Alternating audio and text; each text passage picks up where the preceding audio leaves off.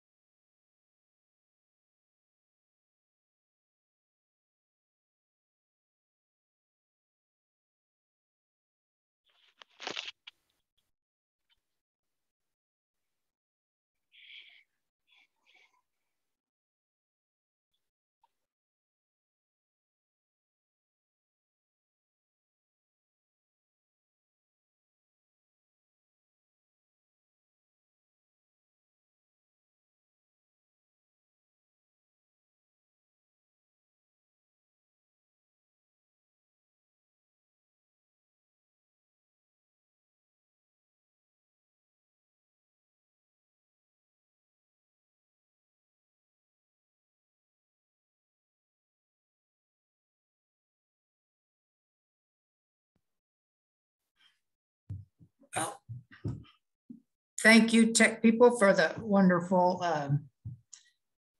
video intro and for some of those witty kinds of slogans.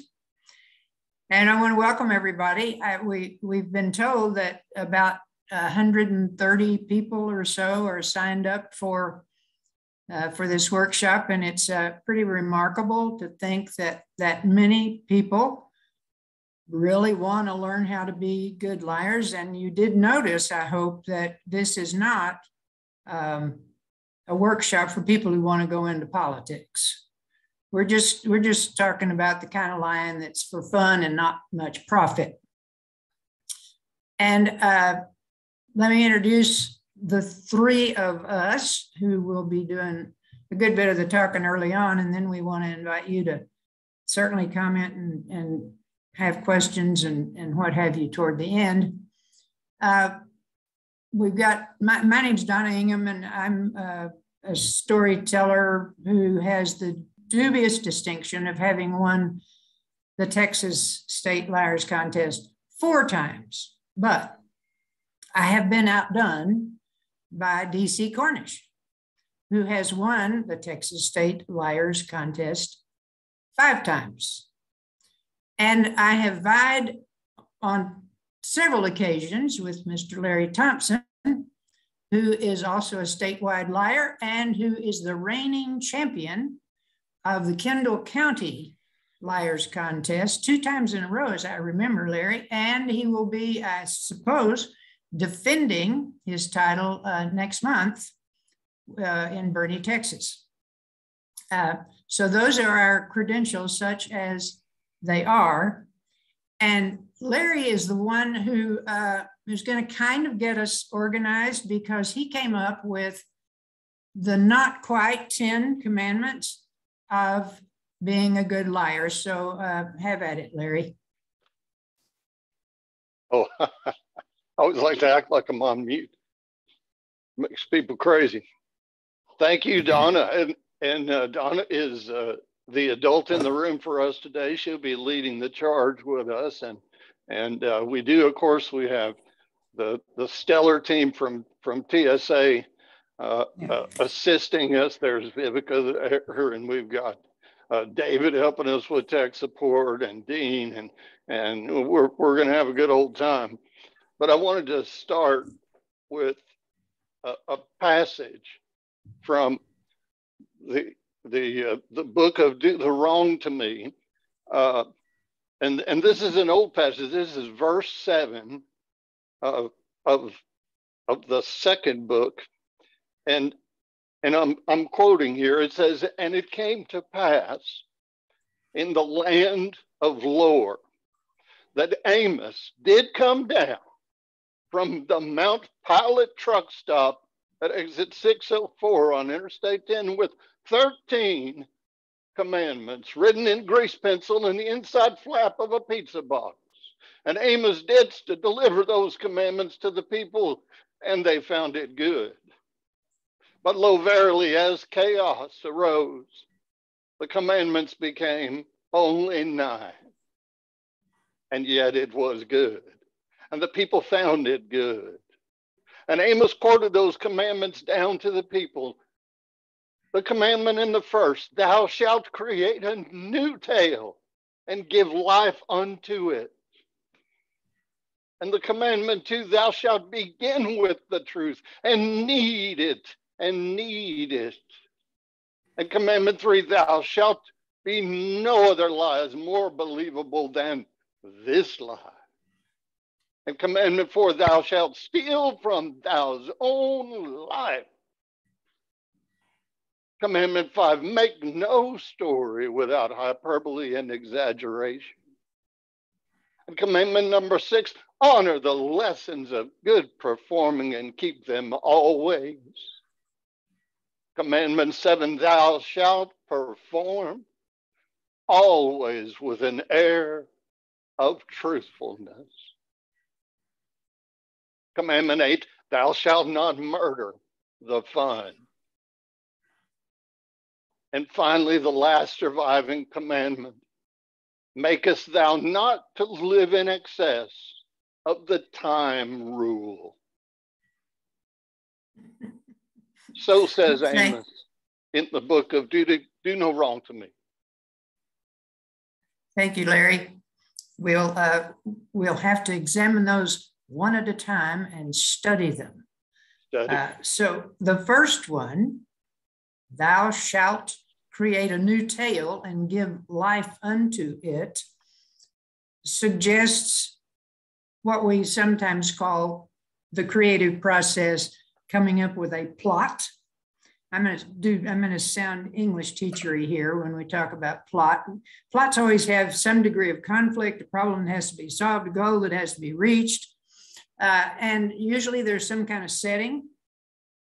So maybe that's a good place for us to start. And I want to go to you, DeCee, because you tell me that you have three kinds of stories or categories, I guess, of stories that you draw from. So explain those for starters, will you? Okay. The stories, you have stories I call the twist of the knife. I got that, believe that, I stole that from Mickey Spillane and his mistress. He had a whole book called Twist of the Knife Tales. I took it from a murder mystery and put it into my storytelling. And that's where everything is going fine until all of a sudden something goes horribly wrong. I have a story I share. It's called A Bad Little Boy. You can actually find it on my YouTube channel. And everything is going fine. It's a normal story about a little boy, and he gets into trouble, and his mom chews him out, and he says, "Mama, I promise, no matter what you say, if you ever need me, just holler help, and I'm coming." And then it was a Saturday morning, nothing was going wrong. He was downstairs playing with his toy. His mama was upstairs, and his sisters were hanging out with a friend. And you know what happened? All of a sudden, he heard, "Help, help." He ran up the stairs, opened the door, and there was his mama. She was being kidnapped by two ninjas. Twist the knife. You twist the knife. All of a sudden, the wheels that come off, we're in a whole different world. And a lot of people is like, "Oh my God, I can't believe he said that. Ninjas." While they're still trying to absorb that, you move the story along. You move the story along. And so now they're running behind you, trying to catch up with what's going on. And believe me, the closer they get to where you are, the more fun they're having. And that's one I call the twist of the knife. The other one is a classic. It's been used in television for years. It's the fish out of water. Now, most simplest example of the story I'll give you about the fish out of water would be the Beverly Hillbillies. Complete, total fish out of water. And it works the other way around. Green Acres, sophisticated city folk in the country folk in a new environment, the city. So you have the fish out of water tales. And that story that Larry talked about that I do with the Chuck Norris is a classic fish out of water. I was in the wrong place at the wrong time. And then the last one I call instinctive.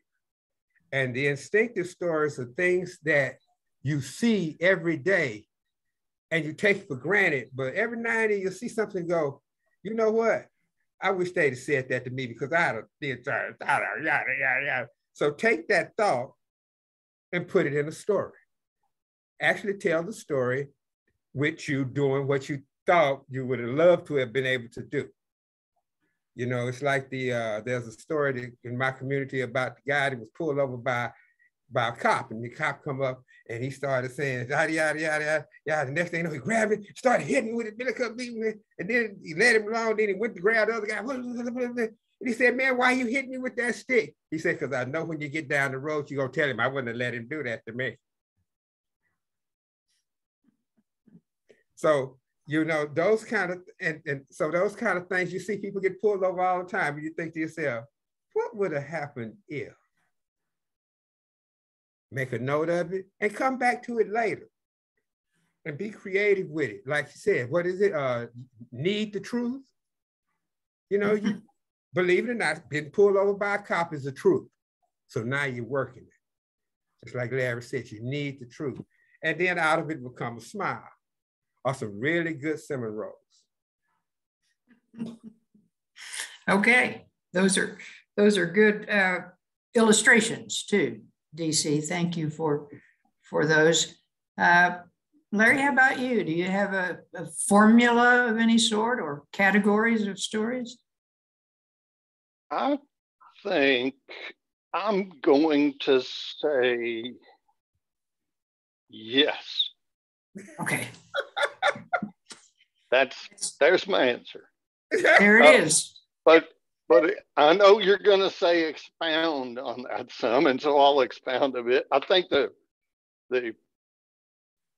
for me, it always starts with the end of the story. Mm-hmm. These things I usually start at the end and work backwards and build the plot off of the foundation. I have to keep that thread that this is the place I want to get to at the end, and this is going to be my focus point, and everything builds to that. We had a story in George West a few years ago that was solving the famous why did the chicken cross the road, and which came first, the chicken or the egg? And so those became the goals, was making sure that everything built up to that point, so that in the very end I could say that, that was my hook. And this is why the chicken crossed the road, and which came first, the chicken or the egg. In other cases, the one with the Cadillacs out in West Texas, that's a different type of story. That's how this thing came to be. We all know there are a ton of folk tales of why is the sky blue? Why does the moon follow the sun? Why does the tiger have stripes? And so with a good untrue tale like we're talking about here, you can create the reason for this thing that people know exactly what it is already, but you're going to tell them the real reason why. So you can have those sorts of stories as well. From DeCee's point about the ninjas, his story didn't have, the purpose of that story wasn't to talk about ninjas, but that was how he got from point A to point B, and how he illustrated how important it was that his mama needed help. That boy's mama needed help. It was ninjas after him. But those types, I think the types of stories that go into lies like this are the exact same types of stories that everybody is going to use anyway. If you're a folktale teller, then you're building your own folktale style story that's completely made up. And guess what? Most of them folktales was made up too by somebody years ago. Don't tell anybody I told you that. I'm glad you mentioned folktales, Larry, because that's, if there are patterns to follow, aside from, I'm glad you mentioned beginning, middle, and end too, because that's the structure of the typical narrative. And I read, there's an article, I have it here beside me, as a matter of fact, that Bill Lepp, noted liar from West Virginia, wrote for Storytelling Magazine. And he says he starts in the middle, where the absurdity starts. And then he works backwards to some semi-logical way to get there. He's illustrating with his famous story about Buck Dog, but he was really trying to get to how his tongue got stuck to the freight train. Right. So by following the dog, who's following a bullet, I think, as I remember. So the first part is sort of believable. That's going to be our next commandment. And then the real stretch, the real exaggeration is in the middle. And then he has to figure out a way to get out of it. So beginning, middle, and end, it rarely does a story come in that order. I mean, it usually starts in the middle or the end, as you said, Larry. But here, anyway, a pattern, you mentioned folk tales. When I first got seduced into telling lies, I happened to cross a collection of stories from the Ozarks, in which there was a story about a woman who went out to get a pumpkin to bake pumpkin pie, and she found a really big pumpkin. And in the course of the story, folktale, she gets stuck inside the pumpkin. That became the basis for my first winning lie about a watermelon, in which my stepmother gets inside. I may tell that in a minute. We're each going to, I think, tell one story and then see how they illustrate some of these points.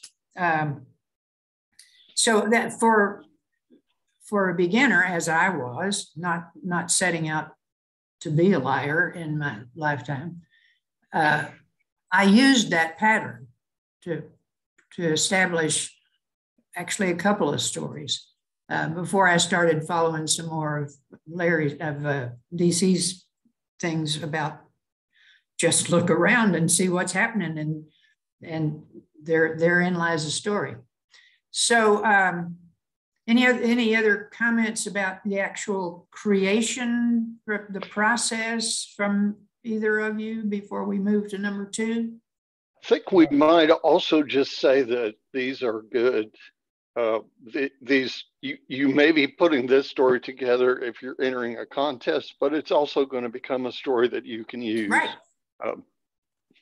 further down the line in your telling adventures. And when we're accenting creating a new tale, I think there are some contests that tell you to actually make sure you have a new story you've never told before.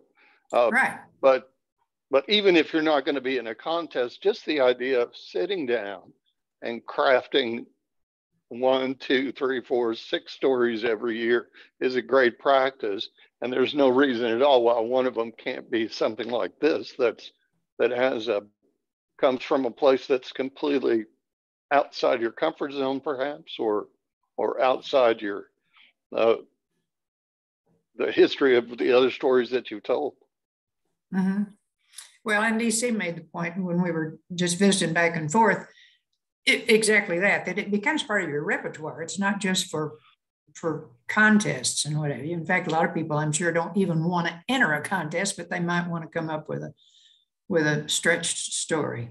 Well, they don't want to enter a contest against y'all because, I can attest to the fact that I have more second place finishes than anyone else in the state. And like as not, it's to one of those two. Ooh, I'm sending you the evil eye right now. I'm still chasing you and Bernie. Well, one of these days, you'll crack on something. Yeah. I used to say it was a friendly competition, but then DeCee said, no, it's not. So, no, it's not. Okay, well, we'll move on. We can always come back to this if need be. Do you got your hand up, DeCee? Well, I was just going to say, your creative process begins for me with once you understand story patterns, you'll start seeing stories in everything you do. You'll go to the movies and you'll start seeing the story develop. So your powers of observation and the inherent learning of the patterns and stories will start to just reveal things to you. You'll start seeing things everywhere at the gas station, all that kind of thing. And my style developed we'll talk about that later. I think she said we're going to talk about that later. It may be a later commandment, yeah. Yeah, I'll get to it. Okay. Yeah. Thanks, Larry, for putting that in. If any of you in the attendee slots want to chime in on this, we have the chat room and we're watching it. So by all means, jump in if you think it's something or have a question. We'll move on for the moment to number 2, which is thou shalt begin with the truth and need it. That's K-N-E-A-D, need it. So I'm going to interject my story here because I use it as an illustration for that exact point. that you start with the truth and then you stretch it. Many of you I know have heard this story because I've been telling it for years. And it is the one that I patterned after that Ozark folktale about the woman who went out to get a pumpkin and she wound up getting stuck inside of it. And so I thought, well, I could do something like that. But I wasn't familiar with, you always want to write about things you know. You're told that, at the beginning of any writing challenge. Well, I didn't know anything about pumpkins, but my daddy raised watermelons. And so then that took me back to the farm that he lived, that he had out south of Brownfield, Texas, up there in Terry County. And this began, so it begins with the truth. I mean, you're going to figure out where the stretching starts, but my daddy, like I said, had this farm out south of Brownfield, and he raised things, he grew things, he liked to grow things. He had cattle, he had horses, he had bird dogs, he had goats, he had guinea fowl, he had chickens, you name it, he'd try it, but it was a farm, right? So he also had crops. He planted cotton out on the back 40. He had alfalfa down in the draw. And every year he had a big garden. Now, up by the house, he would plant tomatoes and peppers and cucumbers. But out in the field, he'd plant quarter-mile rows of field corn, black-eyed peas, string beans. That was in the spring. In the fall, he planted turnips. Well, every year, my daddy got his picture in the Brownfield News and Terry County Herald holding the longest cucumber and the biggest turnip. Well, then one year in spring, he decided he's going to plant watermelons, and not just any watermelons. He's going to plant them in between the corn rows. No, sir, he was going to plant black diamond watermelons. Now, you may or may not know about black diamond watermelons. They are not your long, skinny, stripedy kind of watermelons. And they are certainly not those little bitty personal size watermelons you can get these days at the grocery store. No. They are those great, big, dark green watermelons, ruby red on the inside, big hearted watermelon. Oh, they are good. Well, now your black diamonds grow big anyway.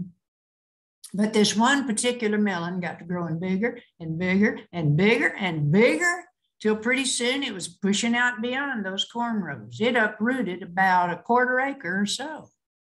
Well, he got too big for Daddy to load in the back of the pickup, take it into town, and get his picture made with it. So he just called the editors of the newspaper and he said, "You're going to have to come out here this year, fellas. I got something you got to see." Well, they did. So there stood my daddy with his hand up on that watermelon. Oh, I mean, it was way bigger than he was. My daddy was 5'9" with his boots off. Well, then my stepmother got to thinking about what it was she wanted to take to the county fair that year in the way of canned goods. Now, she didn't enter the baked goods, but she did love to can.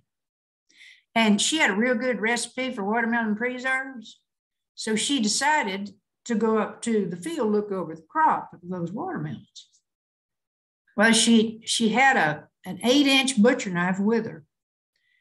And she went up there and she said to herself, "I wonder if that melon is any good," because she looked, of course, to that one that Daddy had had his picture made with. She said, "I reckon I'd better plug it and find out." So she used that big old 8-inch butcher knife. She went over there, started cutting out one of those triangle-shaped plugs. But I'm telling you now, the rind on that melon was so thick that when she pulled that plug out, well, it was all rind. There wasn't any watermelon meat on it. Well, that provoked her some. So she started whacking away at that plug hole, and it got bigger, it got bigger, it got bigger, it got bigger. Finally, it was big enough she could step inside, aiming to get to the heart of that watermelon.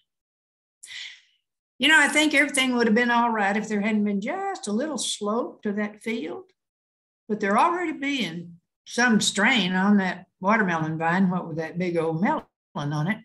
When my stepmother added her weight to it, it was just too much for that little old stem, and it just popped right off. And the next thing she knew, she was just rolling head over heels, over head, over head, inside the watermelon. Well, that melon rolled on down out of that cornfield, took out about a half mile of fence post, finally wound up over on the county road. And she was on her way to town. Well, Daddy was outside when he looked up and he saw this melon rolling down the road. And then he could hear his wife's voice coming from inside. She was hollering, "The heart, the heart." And he thought she was having a heart attack. So he jumped into the pickup, pushing the case of cannon jars he'd bought that morning at the Piggly Wiggly over to one side, got in behind the melon. Well, that county road made kind of a little bank and turn there as it came into town, and it just kind of kicked that melon right on over onto Highway 82, and she was on her way to Lubbock by way of Meadow, Ropesville, and Wolforth. Well, that melon was just rolling down that highway. It was forcing cars and pickups and 18-wheelers off into the bar ditch. It was mowing down mailboxes and Burma shave signs, and Daddy was doing his best to keep up. Meanwhile, in behind him now were falling in police cars and ambulances and fire trucks, and there was even one of those traffic helicopters flying overhead. So all Daddy had to do to keep up to the minute reports was just turn on the radio.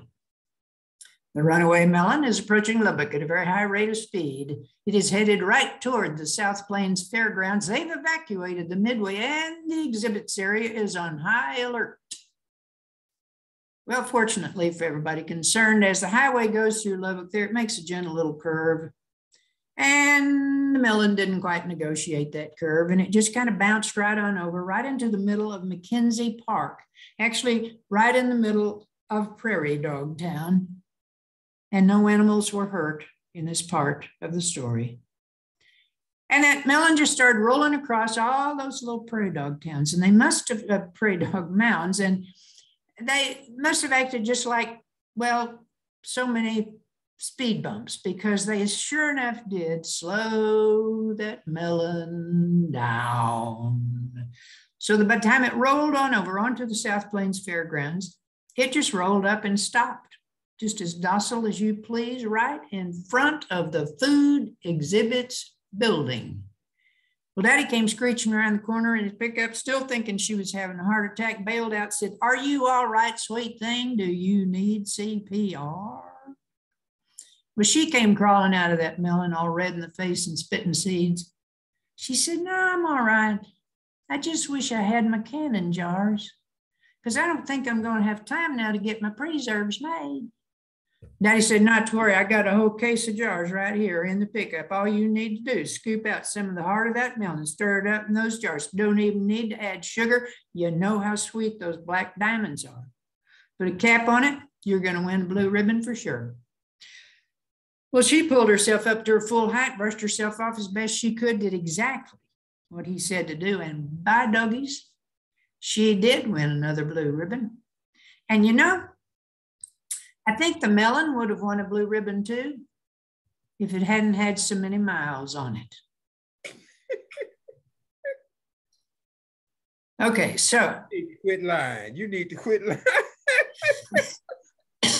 So the first part of that story is all true. My dad really did have that farm. He really did raise all those crops. He really did love getting his picture in the paper, and he really would take any odd size, oversized fruit or vegetable down, get his picture made with it, clip it out of the paper, send it to me wherever I was. So the first part of that story is all absolutely true. My stepmother hated to cook, loved to can. She'd been a nurse. I always thought she just liked to sterilize things.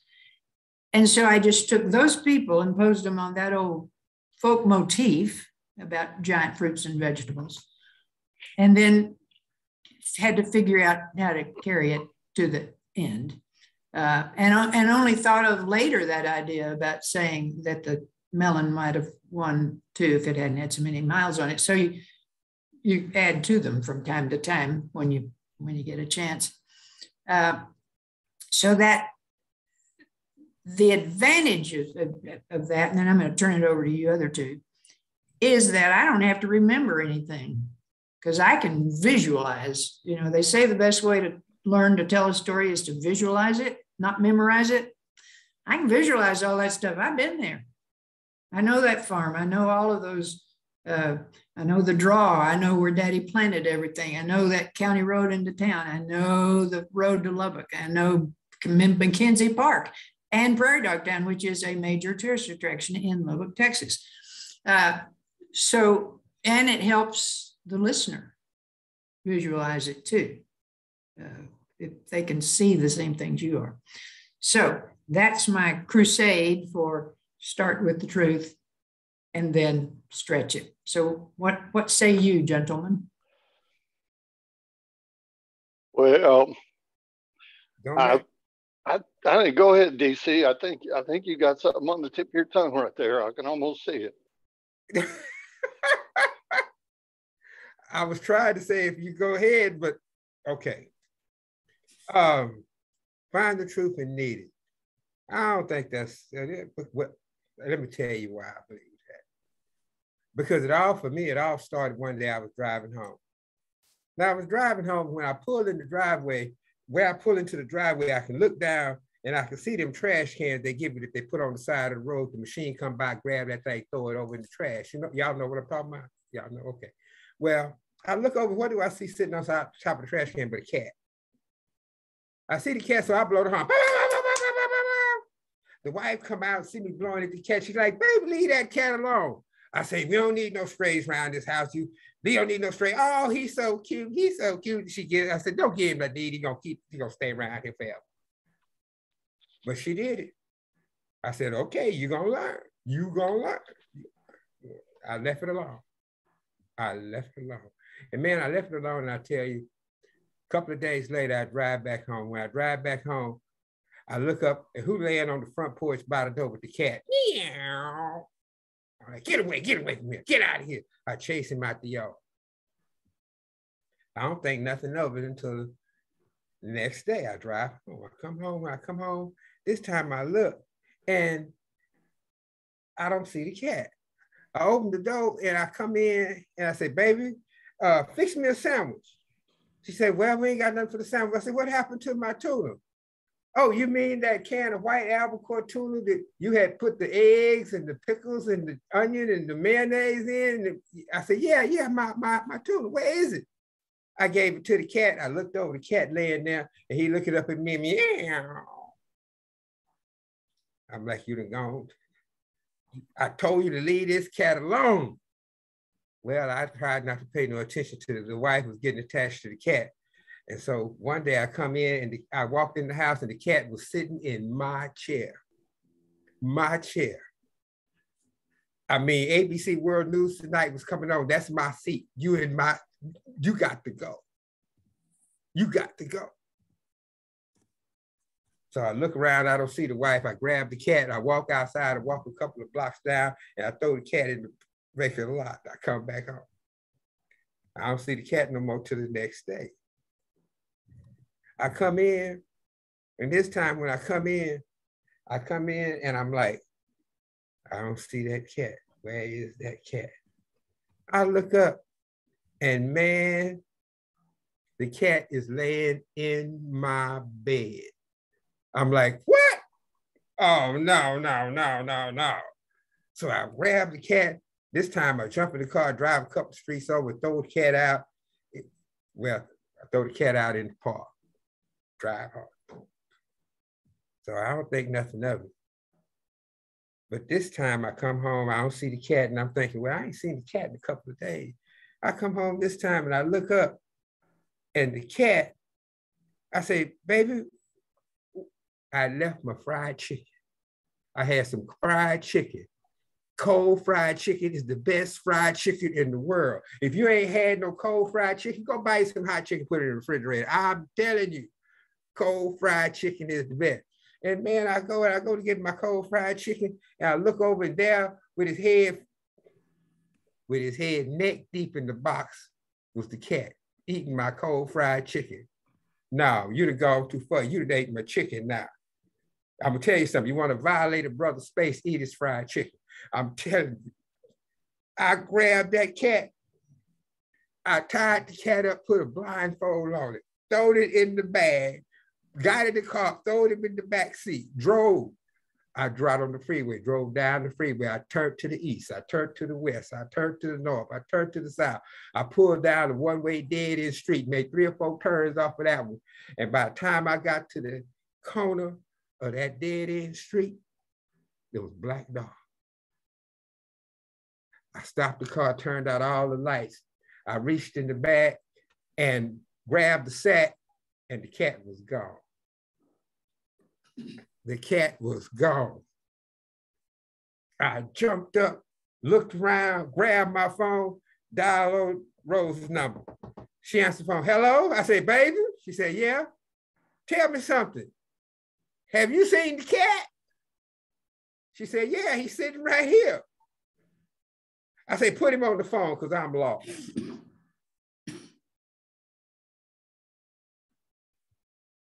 Now, see, I'm gonna leave that alone too, right there. I'm gonna stop it. I'm gonna tell Larry, your turn. That's just, now I want y'all to think now of those 2 stories that you just heard right there. Both Donna and DeCee were very precise on some places in that story. Donna mentioned Piggly Wiggly. She mentioned the highway markers for that area. DeCee said, I got on the freeway. I went down. It was a dead end. I took left, right, left, right. He said the ABC News was coming on and he needed his chair. The stories that you're creating from what you're hearing in this workshop are going to be some of the most detailed stories that you're going to build. And you're going to use those details that come from your own experience to help you remember that story and get that story out in the right direction. If you're going to tell a folk tale about the creation of the earth, it's going to be usually in a general term, and there'll be scenery and things like that. But these stories are going to have some of the most important details that you're going to want to get out. As soon as he starts telling that story about pulling in and hitting the driveway and seeing those trash cans, he spent more time talking about those trash cans than you probably would have if the point of the story was going in the house to say hey to his wife. But it wasn't. The point of that story is there's a cat on top of these trash cans. I have to make sure that you see those trash cans in your head. That is a true thing. We can all relate to that. Somewhere in your house, you've got trash cans and you put them out by the road or you take them to the dump, but you're dealing with those trash cans. These stories start with some piece of truth. Donna has a lot of buildup about how that farm looks. She wants you to picture that farm. She wants you to see those rows of corn and then imagine those watermelons between those rows of corn. And then it comes back later when that watermelon gets so big that it moves those rows of corn to the side. You already have that in your head. These details like this are going to be super important to include in a story you're going to do for a contest, or a story you're going to do that's just going to be just a straight up made up tale that you're going to tell. And the kneading that you do to stretch out that distance. Now, if we was in person, I'd say, now raise your hand if you really think DeCee took that cat and dumped it in the park. You know that's not true. It's a made up tale right when you hear that. But he's got to get you. He's got to hook you in to say this cat is having trouble. He's got to knead that story out 3, 4, 5 different ways that cat has offended him and caused him to drive across town in the middle of the night. That's starting with the truth and kneading it out is how you're going to get successful. And then finally he gets to the end, put the cat on the phone. I'm lost. And you're laughing at that just because of how preposterous it is. But then you're like, well, wait a minute. The cat made it home somehow. Maybe he does know where I am. Your brain's going to it's going to check out for a second. Start with the truth and then knead it. That's the way to do it. That's exactly the way to do it. Heck yeah.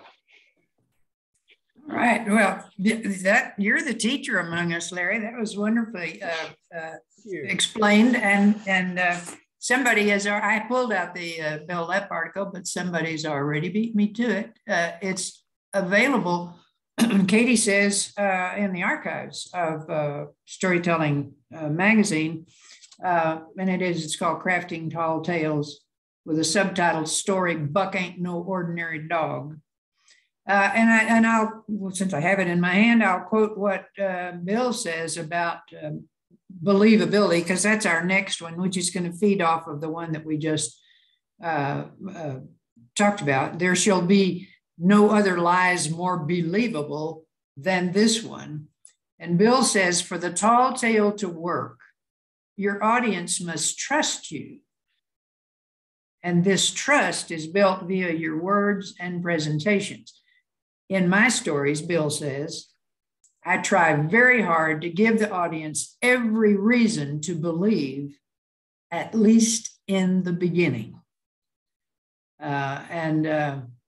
So that's really basically what we're talking about but that idea of developing trust, even though if you go to a contest, you know these people are going to be telling lies. That's the whole point. And if you know Bill, you know he starts off with a handicap anyway, because he's only got one L in the name Bill. So from there on, everything goes out the window. Hey, Gary Whitaker wanted to know about that pumpkin story. Where did you find that pumpkin tale? I'll have to email you, Gary, because I've still got it. It was a collection of Ozark tales. I remember that. And it might even be Richard Chase. It's been too long since I cabbaged onto it, but I'll get through the title. Okay, so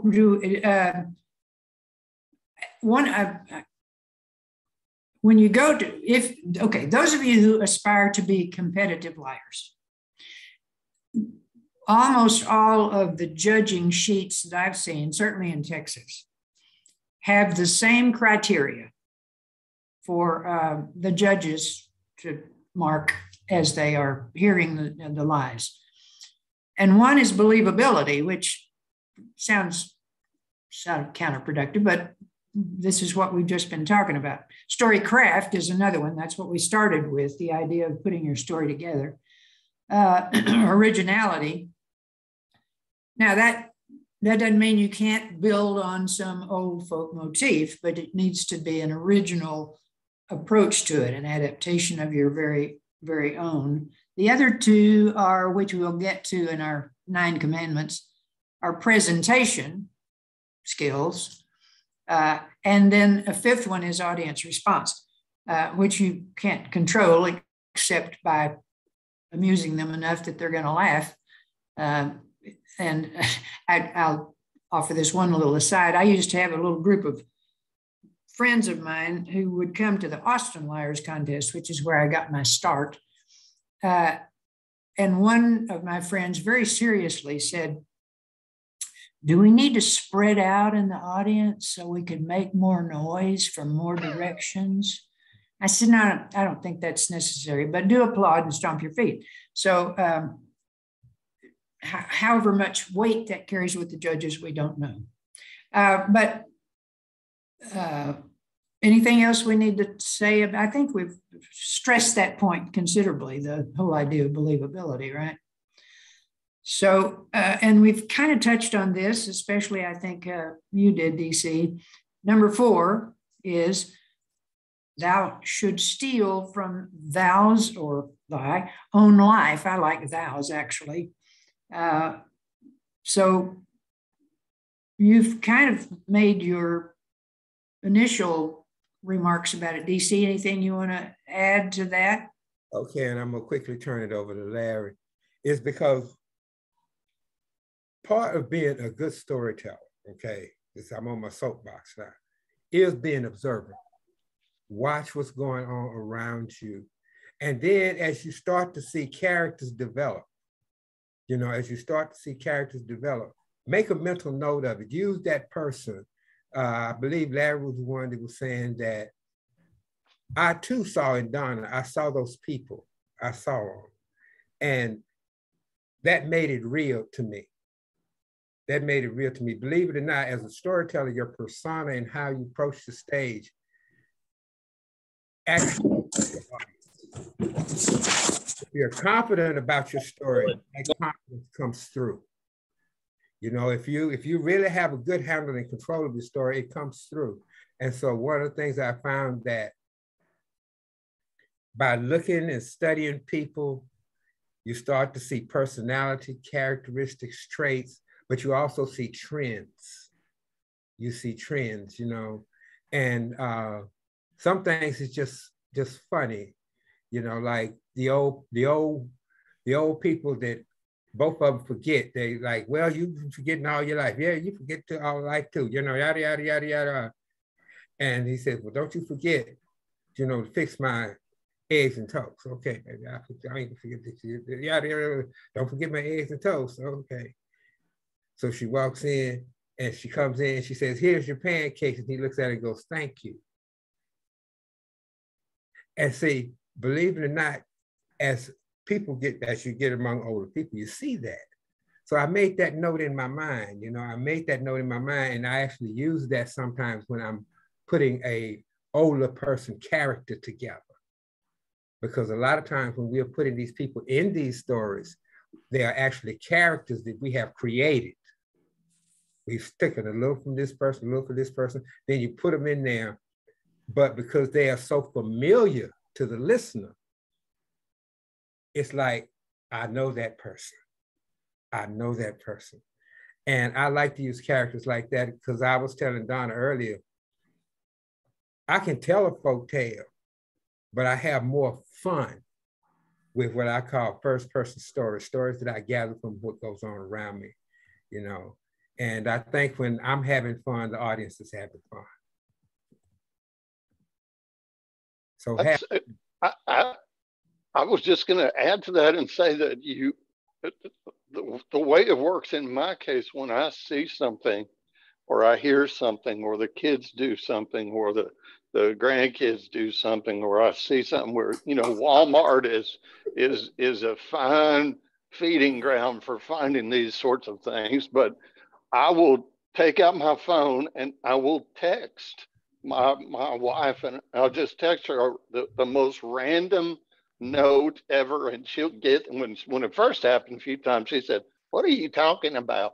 But now she knows she just keeps it. And then later on, the next day, 2 days, 3 days later, I'll say, hey, where's that thing I texted you? And she'll read it back to me and I'll say, yeah, that's going to be in a story one of these days. Just find a way to capture those moments that happen in your own life. You know, we're just coming off of all this lockdown stuff, and I have this story, the Mentidoso Ranch, and some of you on the phone may speak Spanish, and Mentidoso is like the liar, you know, but a lot of people just think it's the name of a ranch that's on the next property next to mine. And I'll tell you some of that. I'll probably leave out a couple of places in it, but anyhow, we use this. I use this story that this is things that come straight out of your life. So it starts out like this. I'll tell you what.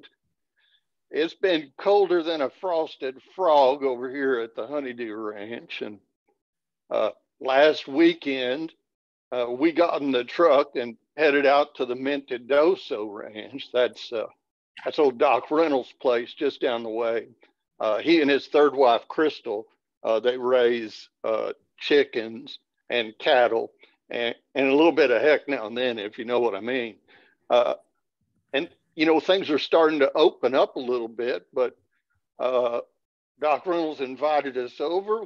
The mask mandate is down around us, so we felt comfortable heading over to his place and having a little backyard soiree. And I figured it'd be a good time to catch up on all the pasture prattle and see what's been happening on his side of the fence. And since Bobby Sue, you know, she hadn't been able to go to her favorite salon these past couple of years, so we had to fix her up right here on the ranch before we left. And she said she wanted put some color and some shine on her toes. You know how women like to do that.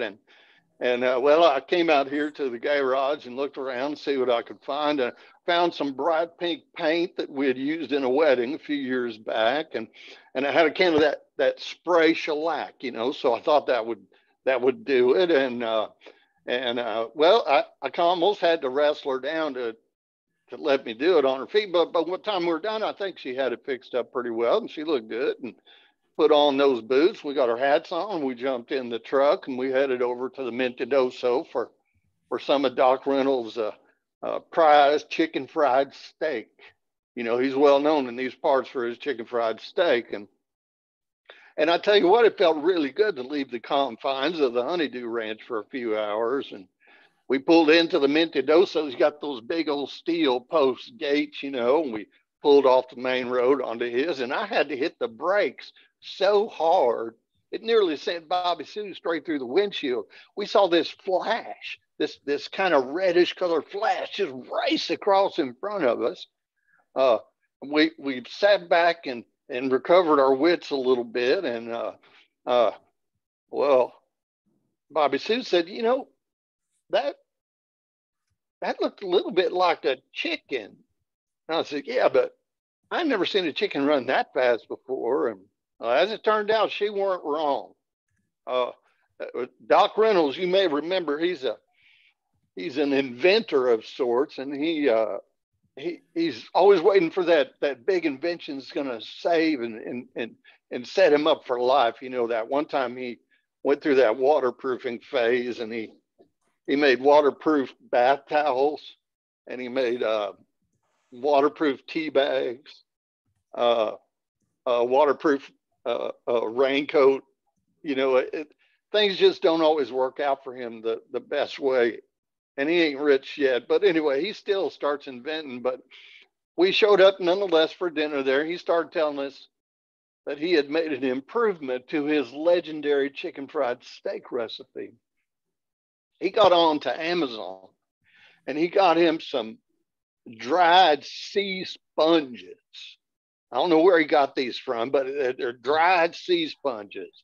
And he saw them, they're brown and kind of crumbly. And he decided he was going to mince them all up and put them into the breading for his chicken fried steak. Thought it would give, you know, enhance the palate of the taste of this chicken fried steak. And so we sat there while the steaks was cooking up, and we chatted a bit about what had been happening at the Mentidoso and how much we both needed rain and how the quarantine was driving us crazy. And then finally, Bobby Sue held up her hand and she said, Doc, I just have to tell you this. We pulled in your ranch in the gate there, and I swear that we almost ran over some kind of chicken or something that just raced in front. I said, yeah, that thing was moving faster than gossip in a small town for sure.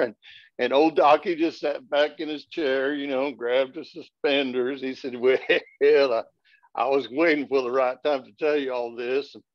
And he began to tell us that his ranch there, the Mentidoso, was going through some genetic experiments, and he was the founder and the formator of something he called the Gaius octopotus. And we just gave ourselves the sideways look, and he had to explain the Latin. It meant 8-legged chicken. And so he found out he could genetically modify these chickens to have 8 legs, and it was going to save hunger on the planet. Imagine one chicken could feed now 6 or 7 people. You know, how that was just going to be fantastic. And I said, well, Doc, I mean, it all sounds good and all, but does having 8 legs affect the flavor at all? And he said, well, I'm going to have to reserve judgment on that, because as it happens, 8-legged chicken is pretty hard to catch, you know. And but anyways, about that time the steaks was done, and we had ourselves a fine meal. And I've got to tell you, got to be truthful with you all, adding those brown sea sponges all ground up and all that. Well, they tasted horrible. You know, but on the upside, they did hold a lot of gravy on that chicken fried steak, you know, with those sea sponges and all. And well, we had ourselves a couple of beverages and had to pop the top button on the jeans, you know, and felt like we had a better head on back to the house. And we started walking back towards the truck, and that's when Bobby Sue, she was limping a little bit, and you know, it was hard for her to get up in the truck. She sat down, she pulled off that boot, you know, and we got to looking at her toes, and there was definitely something wrong. That big toe on the side was all swole up and angry looking. We got home, got out of the truck. I helped her in the house, sat down in front of the computer. She got on WebMD, took a photograph and sent it in, and they came right back with an answer. Turns out she is lactose intolerant. Probably had it her entire life. Didn't even know it.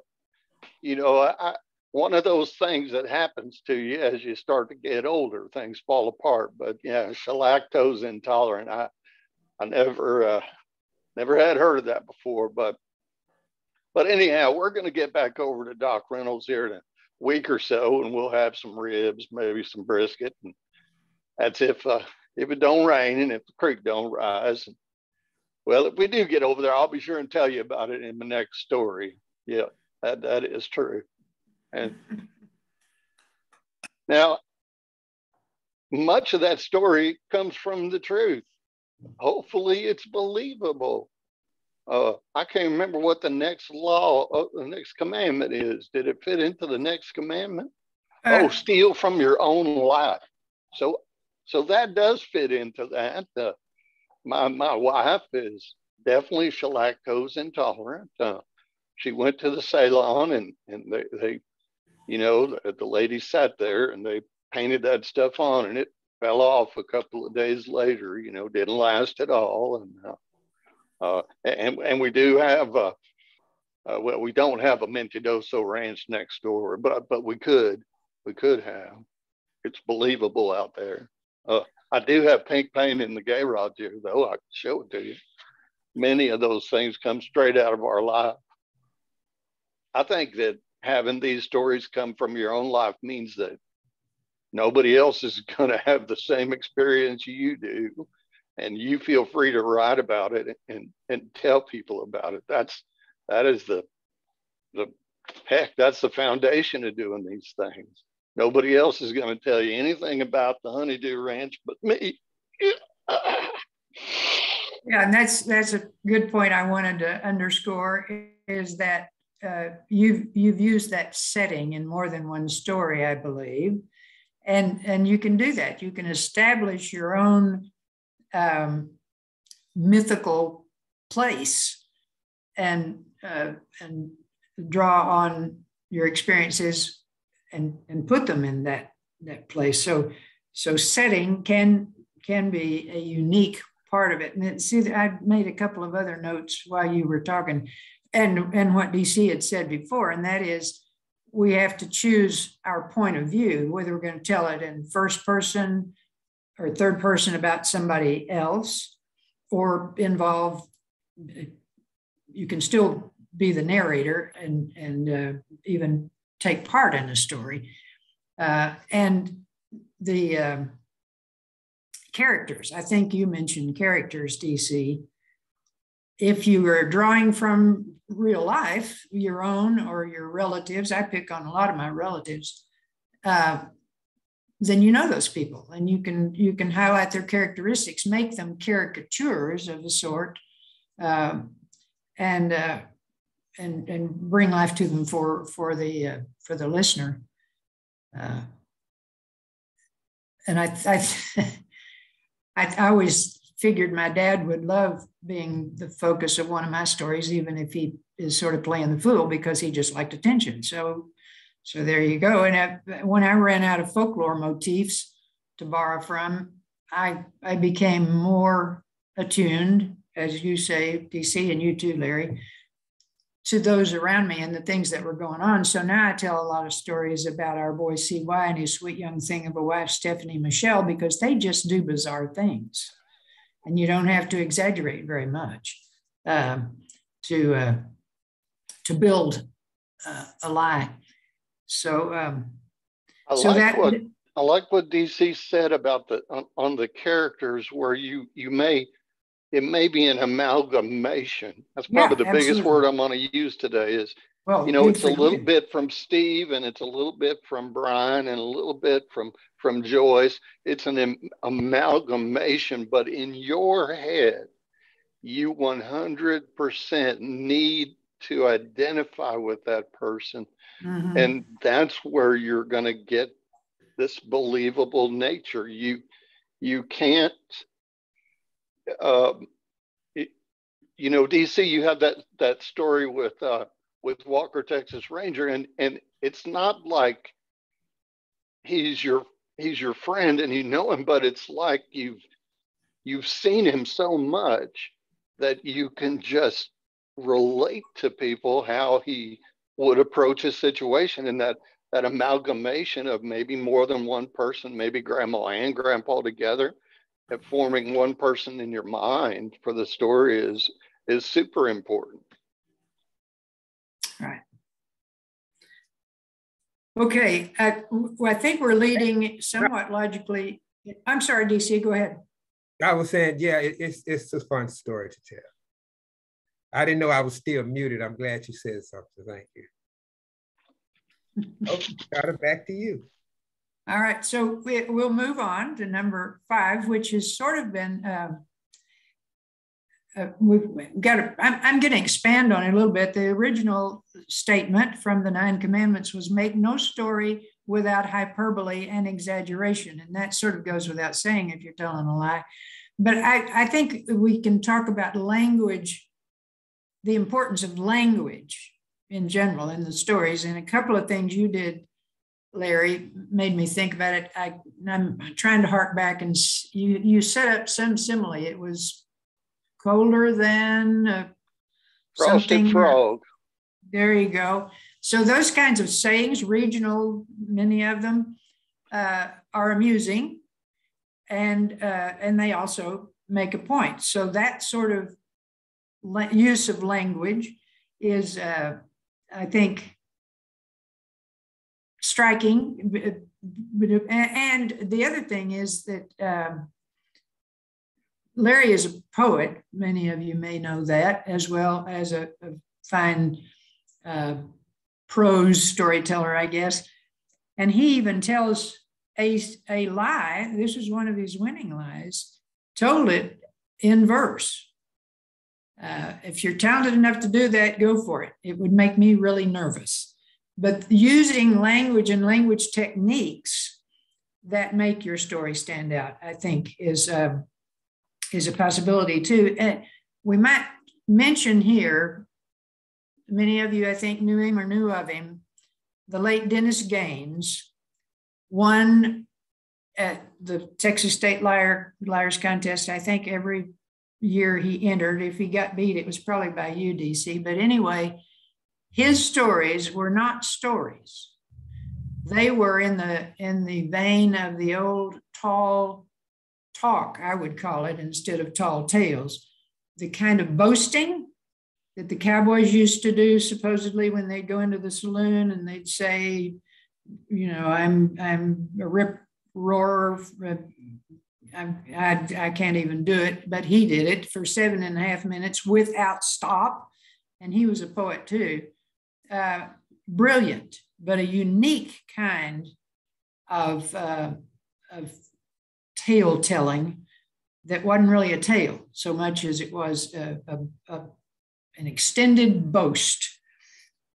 I think some of his may be on YouTube. I don't know. I just put a link for that particular story you're talking about. There's a cool YouTube page where I think he recorded it maybe at home before going onto the stage to do it. So it's super good. I guess I would add what you're saying there about like cold in a frosted frog or move faster than gossip in a small town. There's a lot of places to find those kind of sayings, but I think it's important to make sure that it fits with the overall theme that you're constructing and the location that you're in. You know, for me, I've taken on this voice and the mannerism, and I want you to know that I just got out of the field and I just cleaned the poop off my boot in order to tell you this story.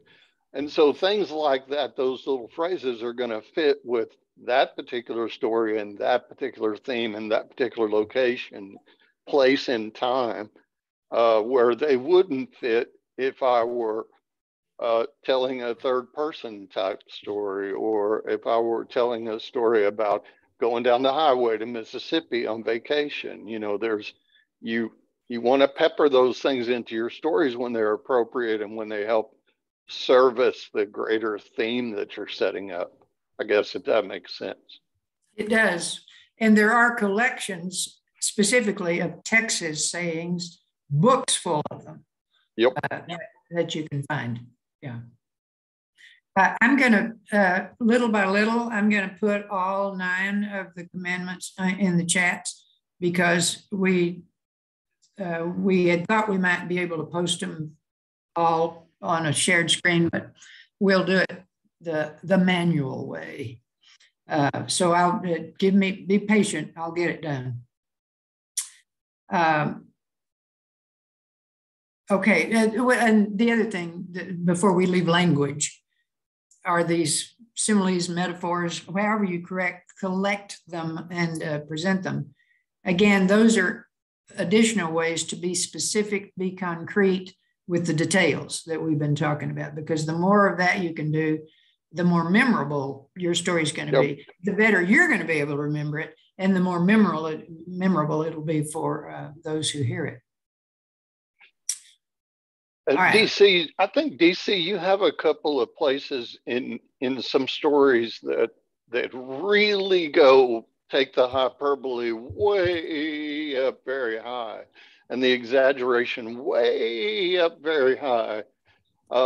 You've got a story about having a dollar bill, something about a dollar bill in your pocket, and I believe you wind up in space. Is that, if I got that right? Oh my God, I have told that story. And the thing that always marks a good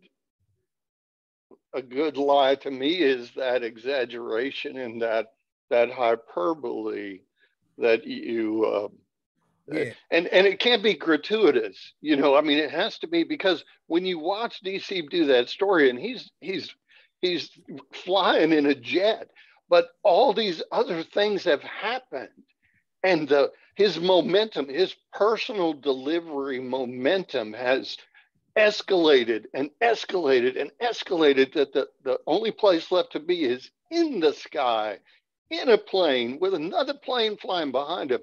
And it's preposterous when you take it out of context, but when you hear it being delivered, it's one thing building, these situations building and building and building and building and building, and his delivery building, which moves us almost to number 6, but his use of that exaggeration and his use of that hyperbole has to be done in the correct way.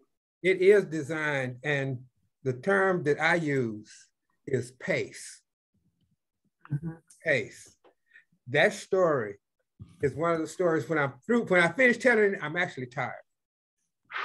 I'm like, I made it through. It's like, okay, we start now, boom, boom, boogity, boogity, boogity, boogity, boogity, bang, and that's because all my stories aren't paced like that. Nope. You've heard, but that particular one is paced like that. Each story has inherently within it a pace, or a timing, a sequence, boom, boom, boom. And then when you get to that thing and things are happening to the character fast, you have to pick up your pace, you know. And I love stories like that, but they're exhausting and they take time and patience, you know. Oh, whose dog? Okay, it'll be on my YouTube page, The Cat Story. Okay. Yep. All right. Donna, what is in that watermelon story? to me, the exaggeration part we should see, is that the size of the watermelon, or is that the actual moving down the highway? You know, if the watermelon wasn't so big, no one could be inside it, of course. But I mean, when you're thinking of that story and when you're imagining that story, you're thinking all of that is happening. For you in your story, where is the hyperbole? Where is the exaggeration that you want to accent? All right, it builds, Larry. Actually, it begins with the size of the watermelon, and in imagining my stepmother being able to actually step inside of it, and then it's starting to roll and taking out the corn and taking out the fence posts. And so it literally builds until it gets to the highway, and then we're knocking things off the highway and mowing down mailboxes and Burma shave signs. And you can always tell the age of the crowd if anybody laughs at the Burma shave signs, because a lot of people don't know about Burma shave signs. And so it's sort of, I guess, you know, every story has an arc, every narrative has an arc that builds to some sort of climax, we usually call it, before it begins to resolve itself. So I guess what I would say in answer to your question is that it starts to build in the field, and then it reaches a kind of climax at the point we're going down the highway, and then it right there where it makes that curve. Yeah. And then it hits Prairie Dog Town and begins to slow back down. Right. That's and the pace, I know that the pace that you tell that story at seems to be consistent the entire way. And you're using the words and the phrases to bring out that hyperbole and that exaggeration, rather than you becoming frenetic as you're telling it. And a lot of times we see people doing those, and they're trying to get excitement across, and they're doing it with their body rather than with their body maybe, and the words that they're bringing apart. It's that's probably my favorite of the lies that you tell, because of the way that just visually, I just track that whole thing in my brain every time. It's crazy. So we're moving. We're funneling into these in a way that we didn't plan, but it's worked out well. And that is, if we move to number 6, which is honor the lessons of good performing and keep them always. This ties back into it, whether your voice, your facial expressions, your gestures, all have a part in your conveying that story. And that's one of the criteria, remember, is presentation skills. So that's all part of it. Excuse me. So what do we want to add? Anything to that I think aspect? if we would add something about the lessons of good performing, I think a lot of times, especially if you're on a stage doing this, you have to be aware of those microphone skills and the way that microphone, I know we've seen a few folks doing their stories, and a part of their tale has to be, we step off to the side and do something else. And you can't forget that the focus needs to be, 3 to 4 inches from that microphone, and you're going to have your attention spread across the room, all those things you already know to do. But when you're performing a story like this, maybe there's some humor that's built into the story, and you want to either laugh with the audience or don't laugh with the audience. Let the audience get the things that are happening, but you want to be consistent with those things throughout the presentation. Sometimes these lies can be a little tough to get through. Anything you create yourself, I guess, can be a little tough to get through. You want to make a change to it or something in stream. And I think number 6, just really you've got to approach this story the same way, the same reverence you would with any other kind of story that you're going to tell, and just be a good, interesting presenter, I suppose. I don't know, DeCee, what's your secret for getting your frame of mind around, I've got to be up here on the stage and tell this particular story a particular way? Okay.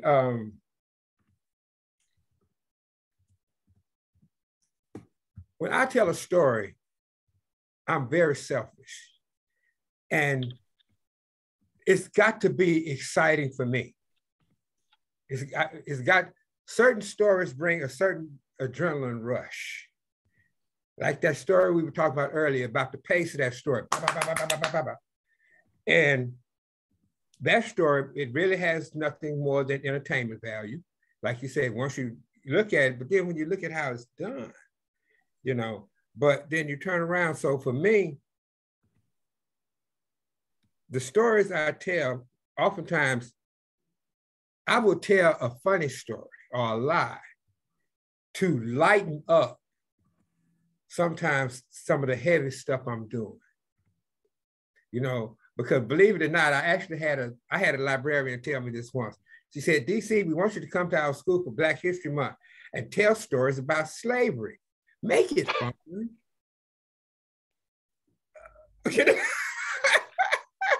I'm telling the truth. I swear to God, I'm telling the truth. So, but what I had to stop and think about was like, okay, what is she asking me?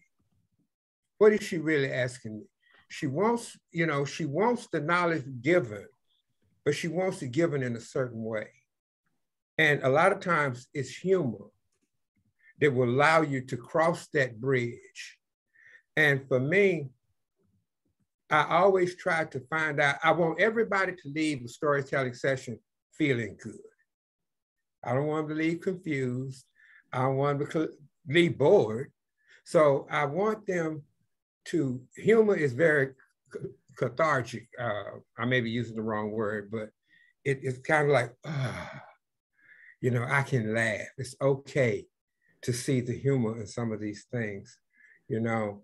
And for me, that's what works. I've got to be able to, I got to feel the story kind of in my gut, for lack of a better term, you know. And the reasoning I tell these stories, a lot of times, sometimes I have my story divided up. This is just for entertainment.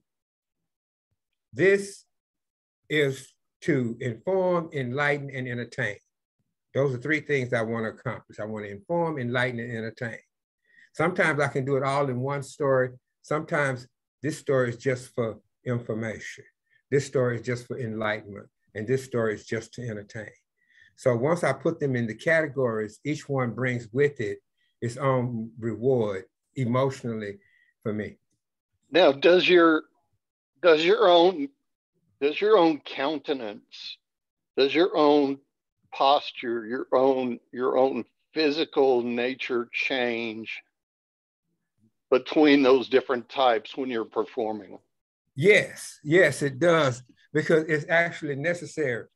A lot of times, if you're just entertaining, you've got to be open. You've got to make yourself open, accessible.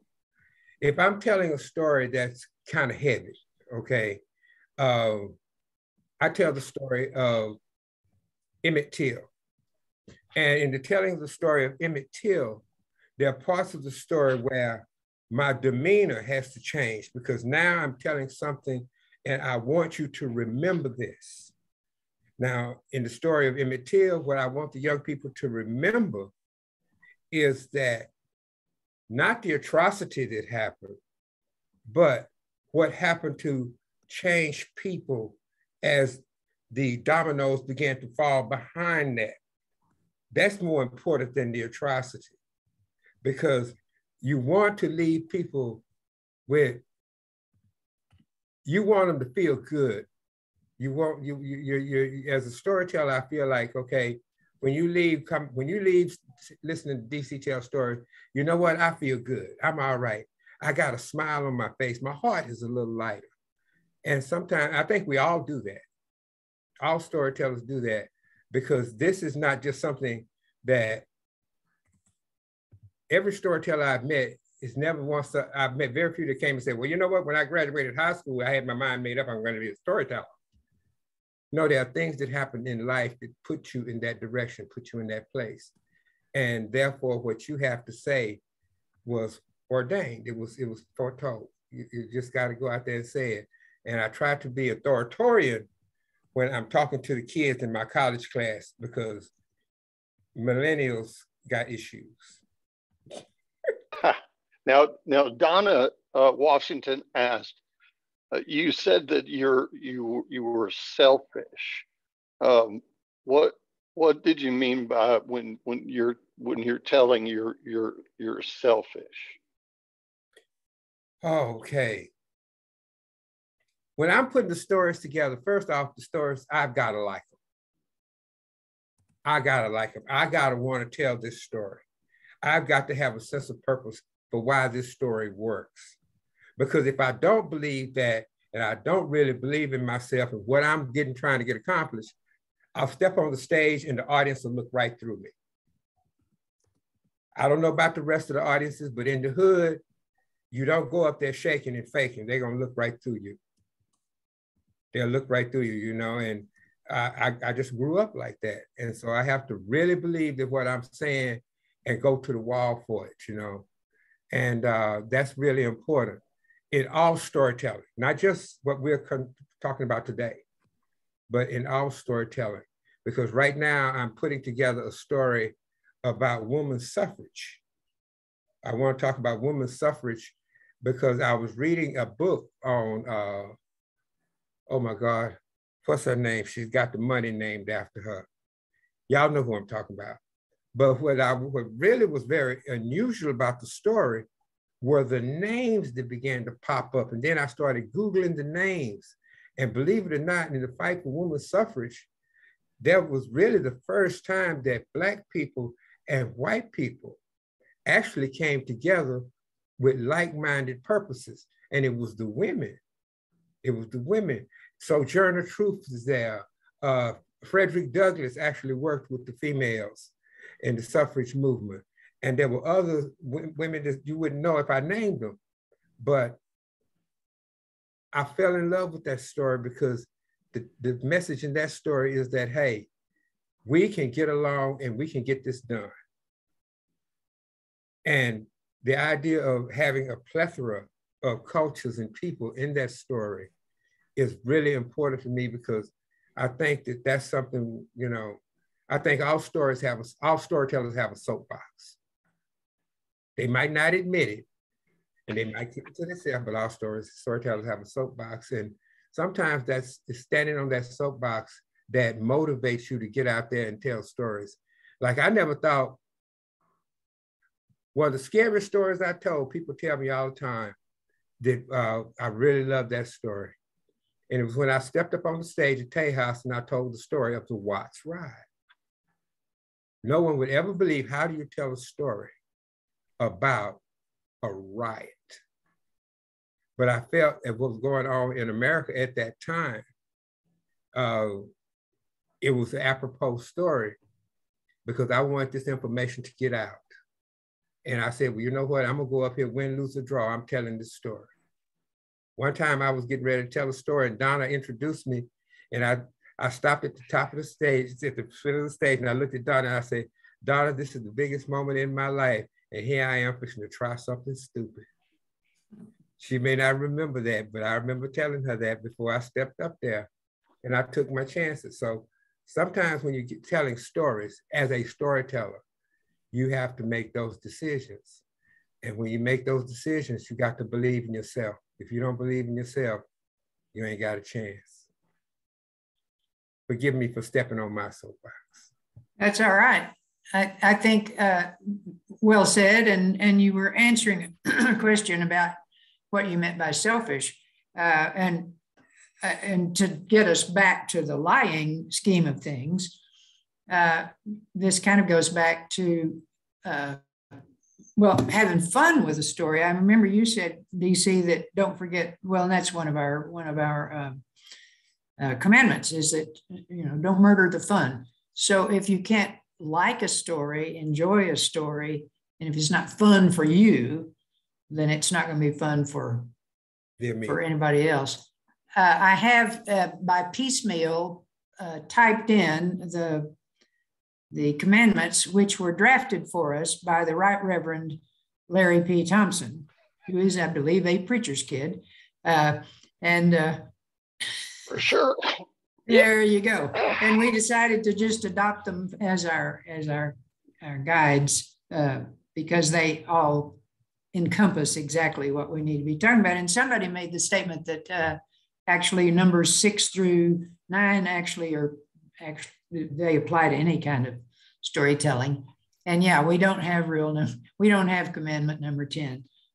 So you've got them all now. Well, it was either stop at 9 and be emblematic there of Monty Python, or go to 11. Right. Right. Because the list went to 11 to be more emblematic of Spinal Tap. So I just rolled back to number 9 instead. This list goes to 11, and that makes it better than any list that goes only to 10. But this one, number 7 here about truthfulness, I think that to me, that's always the place that I want to be easiest to if I'm going to win a contest with all these rules, number 7 is the one I'm definitely going to win with, because you've got to have that truthfulness on through, and I guess that would deviate from any other story that I tell. If I'm telling a completely random piece of Texas lore, I'm following that structure of Texas lore. But if I'm telling a lie like this on purpose, then I really need to stick number 7. That keeping that air of truthfulness is, and you guys saw that in the watermelon story. When you see Donna tell that story up on stage, there is no one more truth-filled that day than her, and it's just the matter-of-fact way she is going to tell you how this thing happened, and you're going to believe it. It's crazy. Somebody asked in the chat if I feel qualified to speak on this point. If you had a second place story, do you keep on telling that second place story, or do you improve it to a winner? Thank you very much for pointing out my weaknesses for the entire crowd. But really, I guess I would say a little from column A and a little from column B. A story that you create yourself is always up for improvements and embellishments as you learn and see new things in the world. But you really can't. So much of winning and not winning comes down to the particular judges that day and maybe what position you're in. When you go to a contest and they draw numbers, we all will just lament, oh no, I'm number 1. I'm going to lose for sure, because they're not going to want to score mine really well in case Donna has something really spectacular and we both got all 10s. That can't be. But you can't. I'm going to approach each contest like I'm building a winning story every single time. You never shoot for second place, but the judges or the crowd reaction may drop you down a couple notches. And then you just listen to the reactions you get at different places in the story, and maybe you want to tweak that a little bit next time to stretch out that distance between audience reactions. You can shorten, lengthen different places like that. But I don't know, Donna, what would you say about that? Can you take a second place tale and turn it into a first place tale? You can take a losing tale and turn it into a first place tale. I told I have a story called Lost in Cyberspace. It's all about problems that people my age have with computers. And I took it, I think, first as sort of out of town tryout to to the Houston Liars Contest. And I didn't even place. And I thought, well, how about that? Although one of the judges later told me that he couldn't score me well because it was the truth. It wasn't a lie. And there is a lot of truth to it about my husband and I and our inabilities to deal with computers. But then, and so I tweaked it a little bit, not much. And I think it finally won at the state contest. So yeah, you can, and it sometimes helps to do the out-of-town tryout. You can tell it to a guild, you can tell it to any group of people. I used to do a lot of programs for Rhodes Scholar, which used to be Elder Hostel, and then went through, and these were adult audiences. And so I would try out my whatever wild lie I was working on and see if they laughed in the places that I thought they should, and get ideas back from. Sometimes you just think of something in the moment and you add it, and if it works, it works, and if it doesn't, it doesn't. And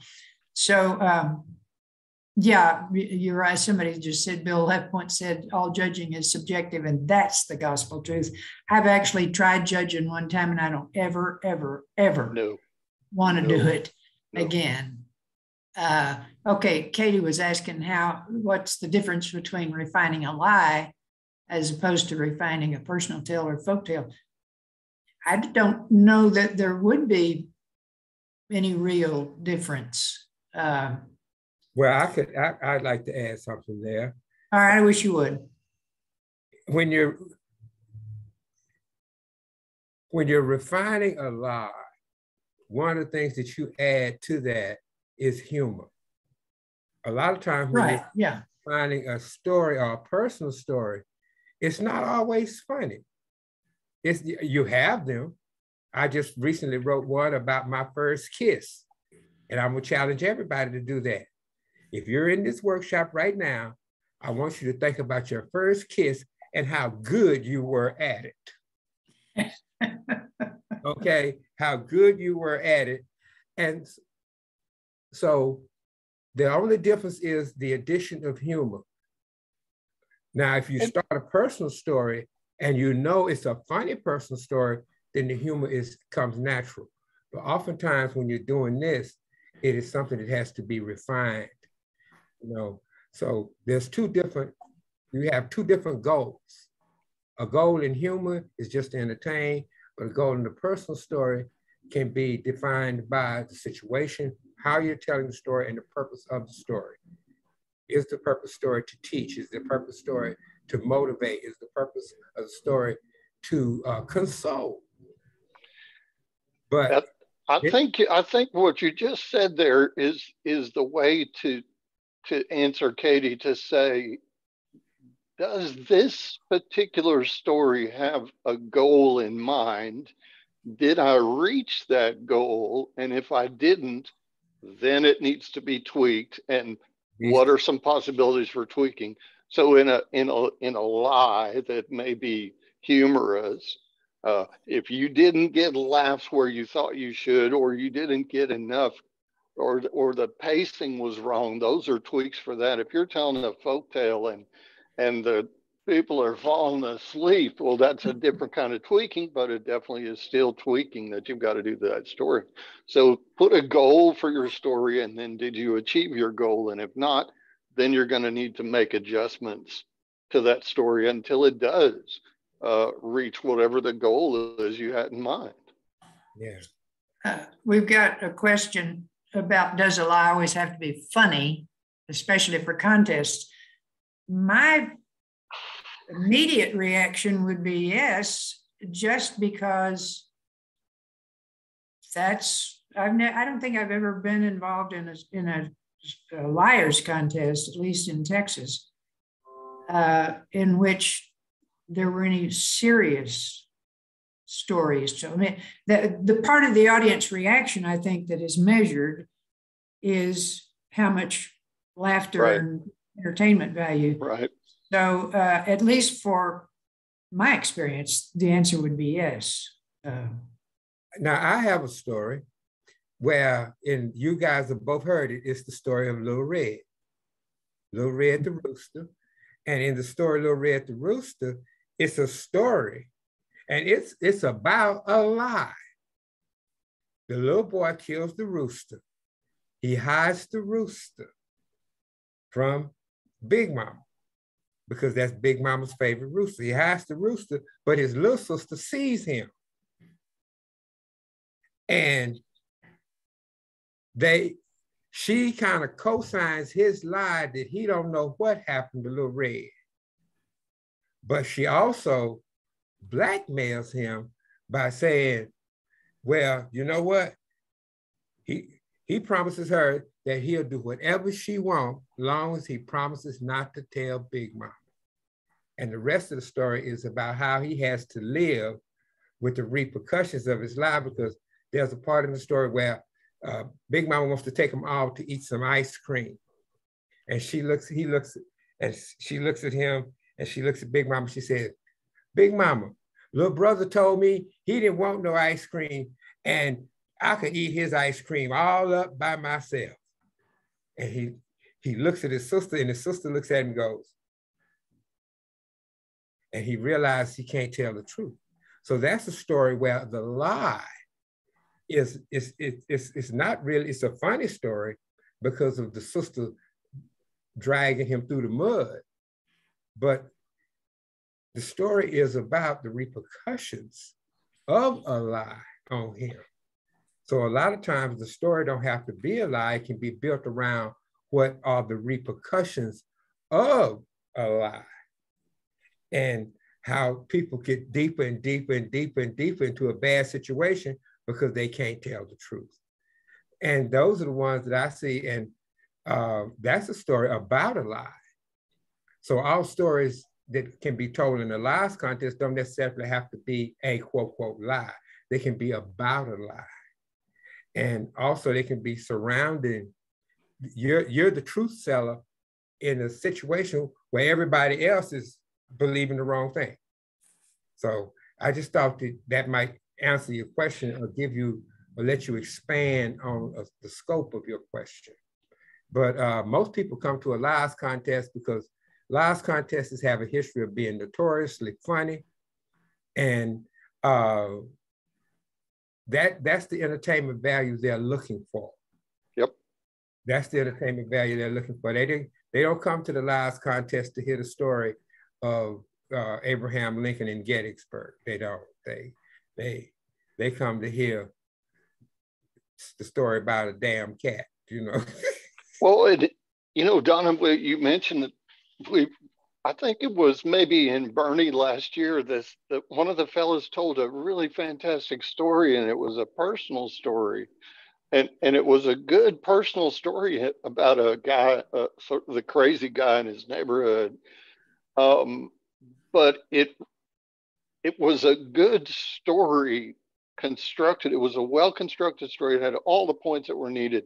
He did a good job delivering the story, but it really fell flat from a judging liars contest point of view. He needs to tell that story as a personal story and tell it over and over again. It had a great point, but it really fell flat. It did. Against the other stories that were delivered. And so, I mean, I don't guess it has to be, I don't suppose there's a rule that says it has to be funny, but like DeCee says, when those crowds are gathered for a liars contest, they expect to be entertained in that fashion. Is it Via good? Via good. She said that gentleman missed number 5, hyperbole exaggeration, and that's a true fact, and that's a lot of the place where your humor is going to come from. And then Viveca says, when you're developing stories, what factors come into play in your decision about keeping a personal story as a personal story or embellishing a personal story into a lie? And I mean, I think from what DeCee said, it follows that same thing. What's going to be the goal for this story? Are you going to be relating something that happened with your family, and your goal is to enrich and inform and educate, or is your goal simply to entertain?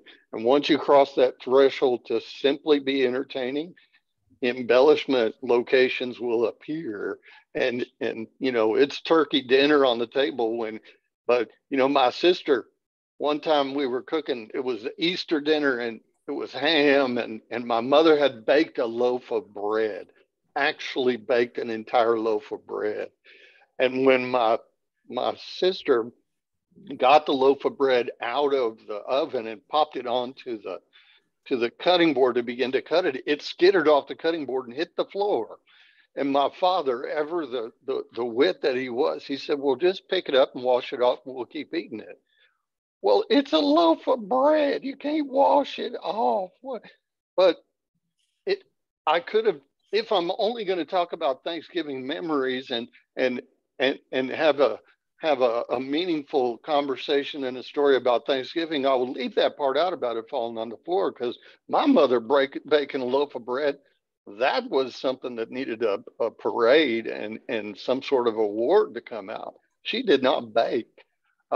But when I want to embellish it into entertainment, then that bread hitting the floor is a detail that I definitely include. It happened both times, but I leave it out when I want to have a different kind of influence come from that story. Not sure if that answers the question or not, but you're kind of shaking your head, but maybe you're not quite shaking your head. Me? No, Viveca, no, she's okay, on the. I think it's Viveca. Is that right? Are we Viveca? mispronouncing See, it? I always say Viveca. Viveca. I know. Well, we want to do it her way. In general, do very physical stories seem to work well? Ooh, I got a thing on that one. Go ahead, you first, Larry. Nope, go for it. Well, oh, wait. Our adult is going to interject. Do you want to? Are we taking questions too early?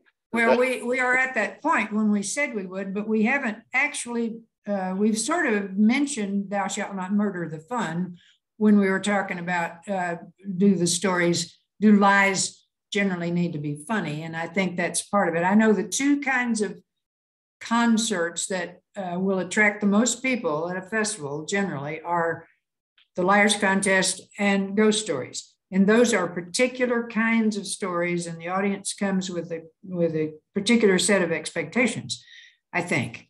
But number 9, lest we forget here, is "Makest thou not to live in excess of the time rule." Now, this is just related to contests. Most contests will limit the time to somewhere between 8 and 10 minutes. If you go over that time, they don't come with a hook and jerk you off, to my knowledge, but you begin to get points taken away on the scoring sheet. So it is wise for those who are going to compete to figure out how to time yourself and to allow for the laughs if you're expecting to get laughs at a certain place. What I've discovered, because I write my stories before I tell them, and I have figured out that each double-spaced 12-point type page that I have will take me about 2 minutes to tell.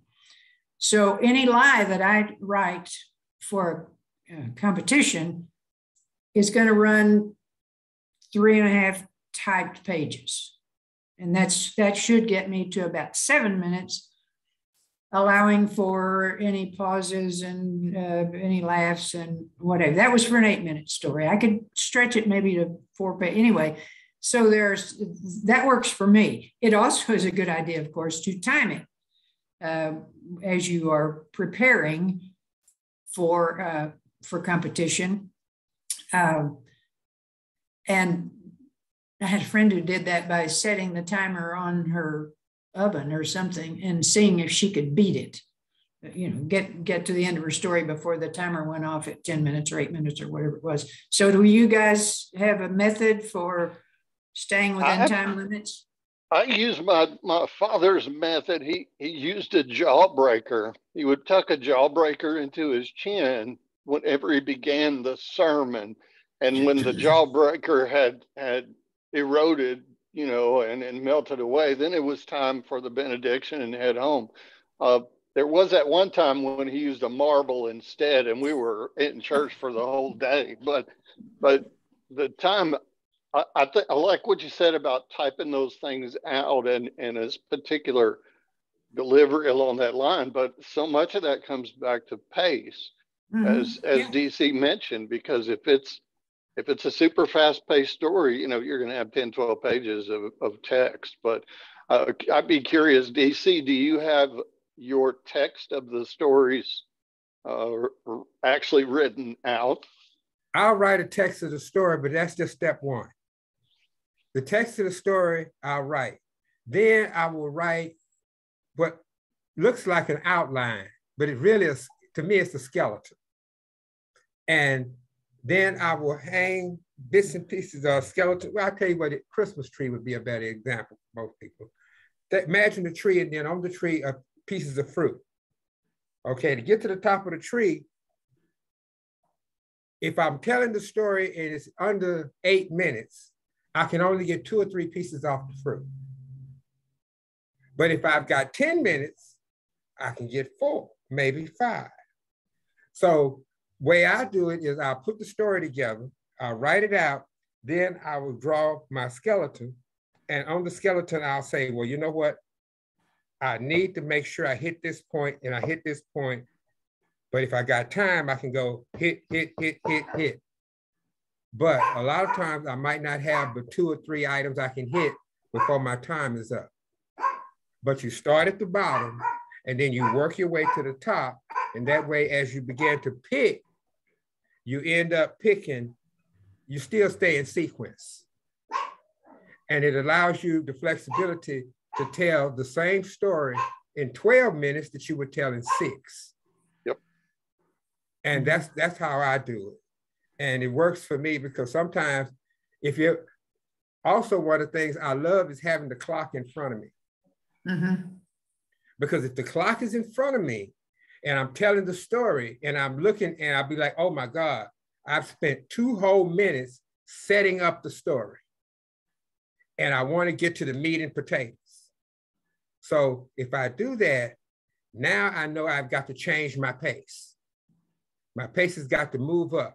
And then I can actually accelerate my pace and then slow back down near the end when I want them to get the play and the language. Like in the example of my first kiss. In my first kiss, she held my hand, and then just as I was getting ready to leave, James was sitting out in the front of the car and he was blowing the car. James is my cousin, he's my cousin, and he's much older and he's real cool. He's a player. And so he out there blowing the car, and just as I got to the gate, she turned around and she kissed me. I floated to the car and we got in the car, and James looked at me and said, "What's the matter with you?" I say, "I kissed the girl." "Really? You kissed the girl? What happened?" "She kissed me on my lip and she put her tongue in my mouth." He said, "That's a French kiss." I said, "Ooh wee," and I didn't even know she was European. So I'm yes, I know, 6th story. It's the 6th. But like I say, so much of that is true, but I use the play on words. And it was kind of like, okay, no, he didn't.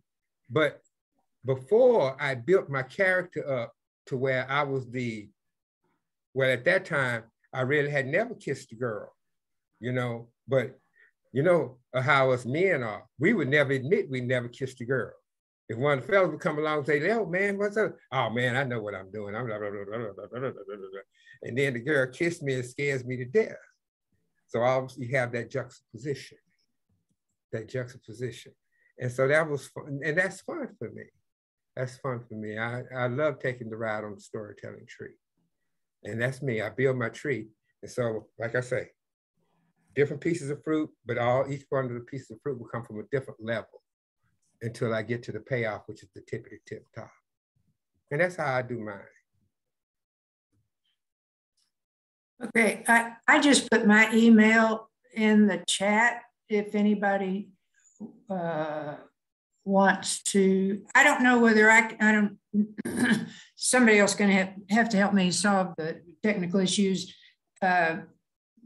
Joyce later suggested I could maybe send the Bill Lepp article out because it is, Katie says it's not available. Anything before 2012 is not available in the story telling the magazine's archives. So I don't know whether I can do that or not, but I'm offering my email if those of you who would like for me to try it. Yeah, I could, Joyce, scan it and email it. So I'm putting my email in so you can get, oh, well, except I guess it would help if I would send it, wouldn't it? There it is. See, I tell you, I'm handicapped when it comes to technology. Okay, so we are at a point where we have like 10 minutes, I think.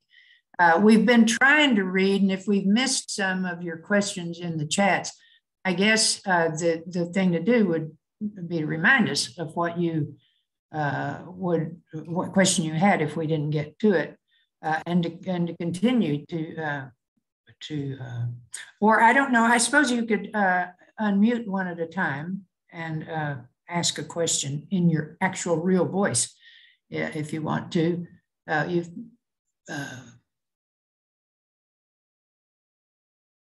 Or raise the hand. Oh, I forgot about that part. Yes. Oh, yeah. There's we can watch for the raised hands.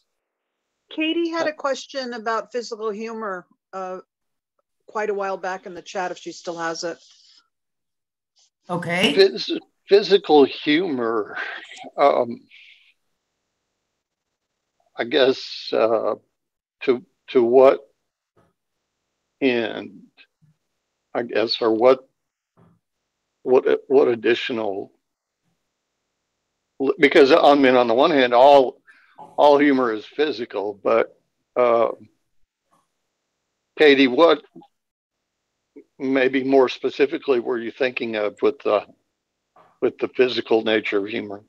Well, I'm just thinking like based on the stories that you were telling, it seems like it wouldn't be great to go to a liar's contest with a story about like an interpersonal conversation or something like that. Like these things where, you know, there's a person inside a watermelon, she's rolling down a hill. So what's happening to you is actually a physical thing versus maybe I guess that's true, but even DeCee's story with the cat, it's as much of that story's humor comes from the conversations that he has with his wife wanting to keep the cat, and the cat, of course, doesn't speak, and yet he wants him to tell him how to get home. So I mean, there's another nuance to that, but I guess what I would say from my point of view is do the kind of humor and the kind of story that you're most comfortable with. So if you happen to be most comfortable with, you know, creating these grand scenarios and the watermelon is rolling and you can vividly put that out to people, that's what you're going to want to go for. But if you're more physically reserved person yourself, then your story probably is going to be more physically reserved as well. That's the one you're going to be most comfortable telling, I guess. Does that make sense? Yeah, I don't know that I'd ever thought about this, Katie, but a lot of my early stories, and maybe that's because I did start off with the folk tale motifs, because the one that I wrote right after the watermelon story was also based on, I think, from that same book about the Ozark. It was about a turkey that was pulling a boat. And I injected my uncle, who was a hunter and fisherman, into the story and had a turkey. He won a turkey in a turkey shoot, and it was a live turkey. He was taking it home, and it was already tied up, had his feet tied together, but he tied an anchor rope on it, and then he's going to take it across the lake in the boat. And the turkey gets bored with the whole thing and wants to go find some place to roost. And even though he's hobbled, he manages to start flying. Anchor catches the boat and pulls it down Lake Travis, basically outside of Austin. So it was very visual, very physical. And I think I sort of picked up on that pattern there for a while, because I've got a story about my son and his wife winning the horse race in Siena when we went on a trip to Italy, and a lot of visual stuff, a lot of physical stuff, a lot of movement. And I think a lot of times in lies, there's a kind of journey. You know, the journey motif is in a lot of stories, and that would be true with DeCee's story about the cat and all that other stuff. So I think you pick up on a lot of those same motifs that are in any kind of story, and just enlarge on them. So yeah, and I thought you were asking about being physical as part of your performance art. And again, the only one that I've seen do much of that was this Dennis Gaines, who was a big, long, tall cowboy anyway, but he acted out his stories oftentimes. And I saw Bill Lepp one time, who was supposed to tell a ghost story and he didn't really have a ghost story, so he made up a lie. But at the end of it, he literally fell down on the stage as part of so it was very physical. I remember he said, that hurt. So I suppose you can do that too. Good questions, things for us to think about, as well as whatever we've been able to throw out. Well, let me get my sense in. What? Physical humor. For me, the physical humor is if it's nature, if it's natural to the character. Yeah. We spoke of my story of Walker, Texas Ranger. When I do the story of Walker, Texas Ranger, when I turn and I say, I turned and I looked, and Walker looked at me like this. Mm-hmm. Yeah. And then when I jump up and I take the typical exposure of a guy that's overacted. Watch out, Ranger Walker. And when I say that, the audience just goes nuts, because they've all seen this idiot. They've all seen him somewhere. And so the physical humor sometimes is actually a part of your physical, of the character. Your character must be three-dimensional, okay? If you paint your character three-dimensional, let him be three-dimensional. I really only had two characters in that story, me and Walker, or Chuck Norris. And so, like I say, he was just this intense type person. And I was just like, and so that was me. And then sometimes the story, the physical can be a caricature. I do a story about the changing the collection plate. And I say, sister looked so good, stood up. And when she stood up, she got a chance to sing her favorite solo. Yeah, that's it. I want to walk and talk with Jesus each and every day. I want to feel my life as an example to him for every way. I want to hug him and squeeze him and please him. And the deacons all got up, started throwing money like they did when she danced at the Hoochie Coochie Bar down in Lubbock, Texas. So, but each of the characters, she was the physical character. And the deacon, when he got down to pray, he put his hand like this. He was praying. And the preacher, he grabbed the pew. And see, that made my characters three-dimensional. So physical humor is sometimes not about making the kids laugh with a pratfall. It's defining the physical, the three dimensions of the character. That's how All right. You got your hand up, Larry? I think no, it's just resting here on the top of the chair behind me is all, and it just happens to be in the view of the camera. Senor Wences over here on the side. Oh, Gijo. Shut the door. Yeah, shut the door. It's Joyce in here. Joyce is reminding us that there are other liars' tales other liars' contests other than the ones we were talking about in Texas. So motels is, if we'll email Joyce, she'll give us the information. Yeah. All right. Yeah. Some wonderful. Okay. That's a good, Heather is saying that if you compare somebody like Bobby Norfolk, who is very physical on stage, with Janice Del Negro, who is pretty much a straight up tell the story and don't get in the way of it.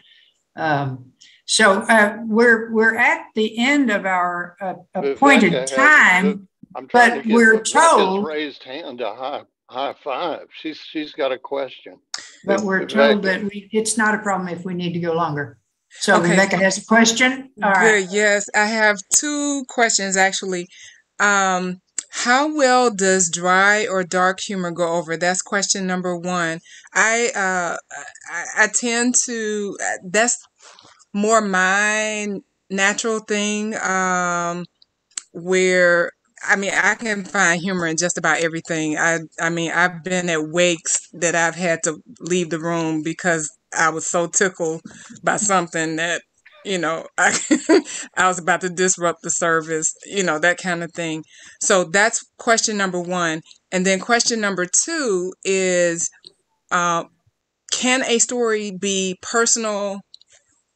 You tell it sometimes as a personal story only, and you also tell it as a liar story when, the opportunity presents itself. Can a story exist in two dimensions? Okay. Yes, it can. I have an example of that, although for me it didn't work out very well. We went to France in 2018, and I was the navigator, which was the wrong thing to do because I don't know much about navigating any more than I know about technology. And so we managed to get lost twice when we were in France. One in the garden at Versailles. You'd think you could get back to the palace from the garden, but we managed to miss the bus back to the boat we were on.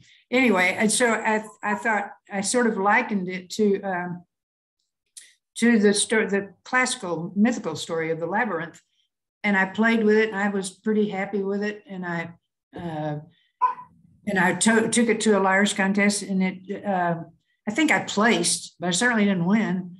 And then I thought, well, maybe I should just tell it as a personal story, but I haven't done that yet. I mean, I'm going to have to kind of rework it. So I think the problem for me anyway, sometimes is if you tell a personal story as is, then it's harder to exaggerate. I mean, you're too stuck to the truth. And so it helps if you can get out of that mold and let yourself play with the personal story, certainly, but just to tell it straight didn't work very well for me, for whatever that's worth. So maybe a funny story doesn't necessarily have to become a lie. Oh no! Is that okay? Okay. True. Because I'm asking because there's something that happened to me. True story. Has to do with the surgery that I mentioned to you before we came on stage. Well, anesthesia, I guess, was still in play, and some things got really kind of went in a funny direction. But I see opportunity to share it as just a personal funny story. Mm-hmm. But I also see opportunity to like really exaggerate it and it become this other thing. And so just trying to get some insight from you all. Do I let it exist in both worlds or do I? Yeah. Definitely. Okay. Definitely. Okay. Yes. And you also mentioned dark humor too. And so, I mean, that's probably coming from that place with the anesthesia. But I mean, I have a couple of stories that would probably involve maybe dark humor or not. Certainly self-effacing is always a fantastic inclusion in a lie like that. But if you can paint that picture, some gallows humor or dark humor could certainly fall within Yeah. Within a good line. Yeah. An Definitely. example of what I mean by dark humor is my family is usually the ones that I guess kind of think is funny. I'm actually sometimes not trying to even be funny, but let's just say our daughter or son comes in and they're like, "Mommy, this something happened. Somebody was doing something really silly and died as a result of it." And I'll just with a blank face say, "They won't do that again." Well, yeah, And then exactly. Yeah. Well, lesson learned. and they'll just look at me like, "I can't believe you just said that." That's that old adage is, you're hanging out with the wrong crowd if one of your best friends' last words to you was, "Hey, watch this." Exactly. Hold my beer. I heard this the other day, and I've got to put it in somewhere. The lady went to Church's Chicken drive-through and made her order. She needed legs and thighs, and the woman on the microphone said, "Which side?" And she said, "Well, right, I guess, or left. I don't think it makes much difference." And she, of course, meant, "Do you mean mashed potatoes or fries?" But she said, "Which side?" And so, things like that, you got to keep a hold of. Hold my beer. That's what happens whenever the weather in Texas, the Lord says it's going to rain today, it's going to snow today, this evening it's going to be 70 degrees. This could never happen at one day of time, and Texas says, "Hold my beer." That's what it is. You just watch. But I think dark humor is certainly, it might depend on the crowd, I suppose, that you're. I find that the things that I specifically create for a liar's contest become adult audience stories versus kid audience stories. Just some of the concepts you talk about and some of the fast moving language, that kind of thing. But sure, I wouldn't have a problem with dark humor. I'll laugh. Unfortunately, that's yeah. Any humor is good. It's the delivery.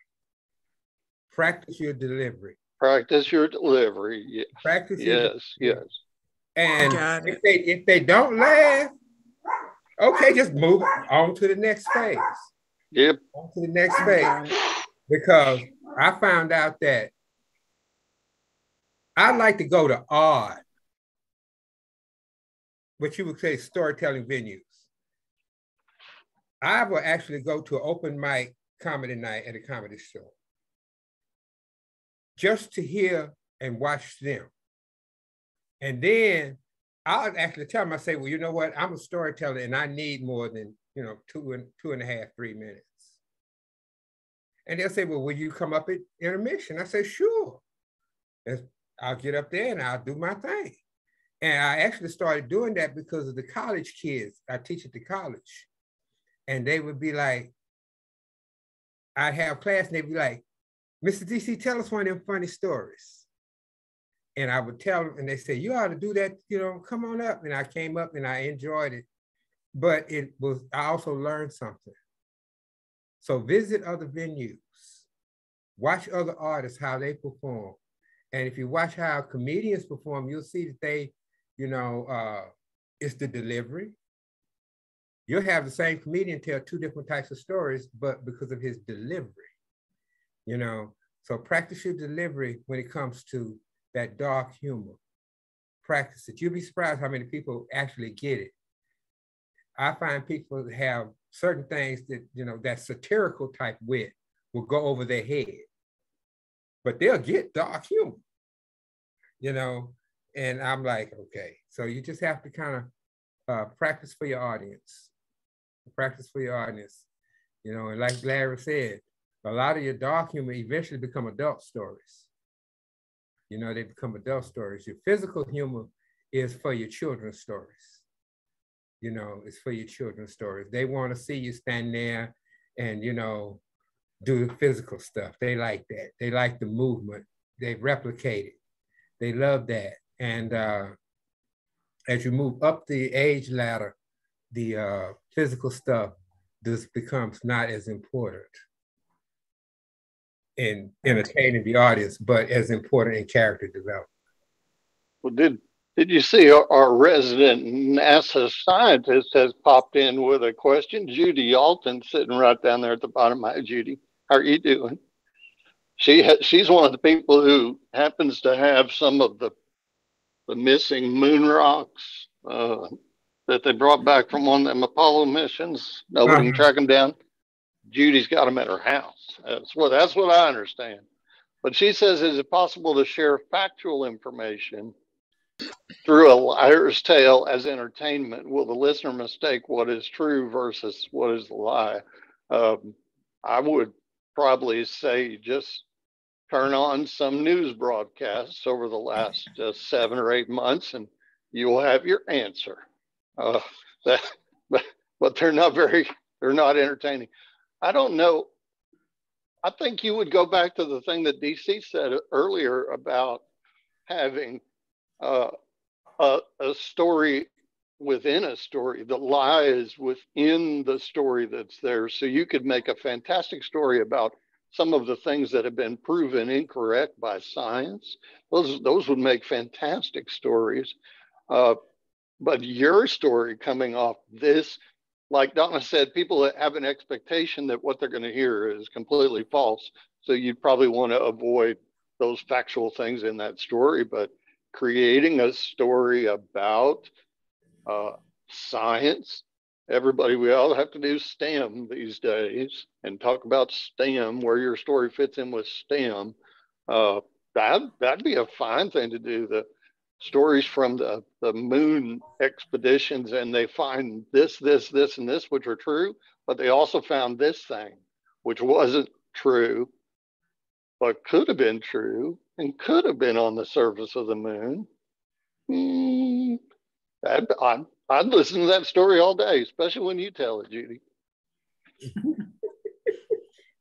I was going to mention one more thing. If we had added a 10th commandment, that, and I think Larry and DeCee have both addressed this in our discussions, is always be working on a lie, or freshening up a lie.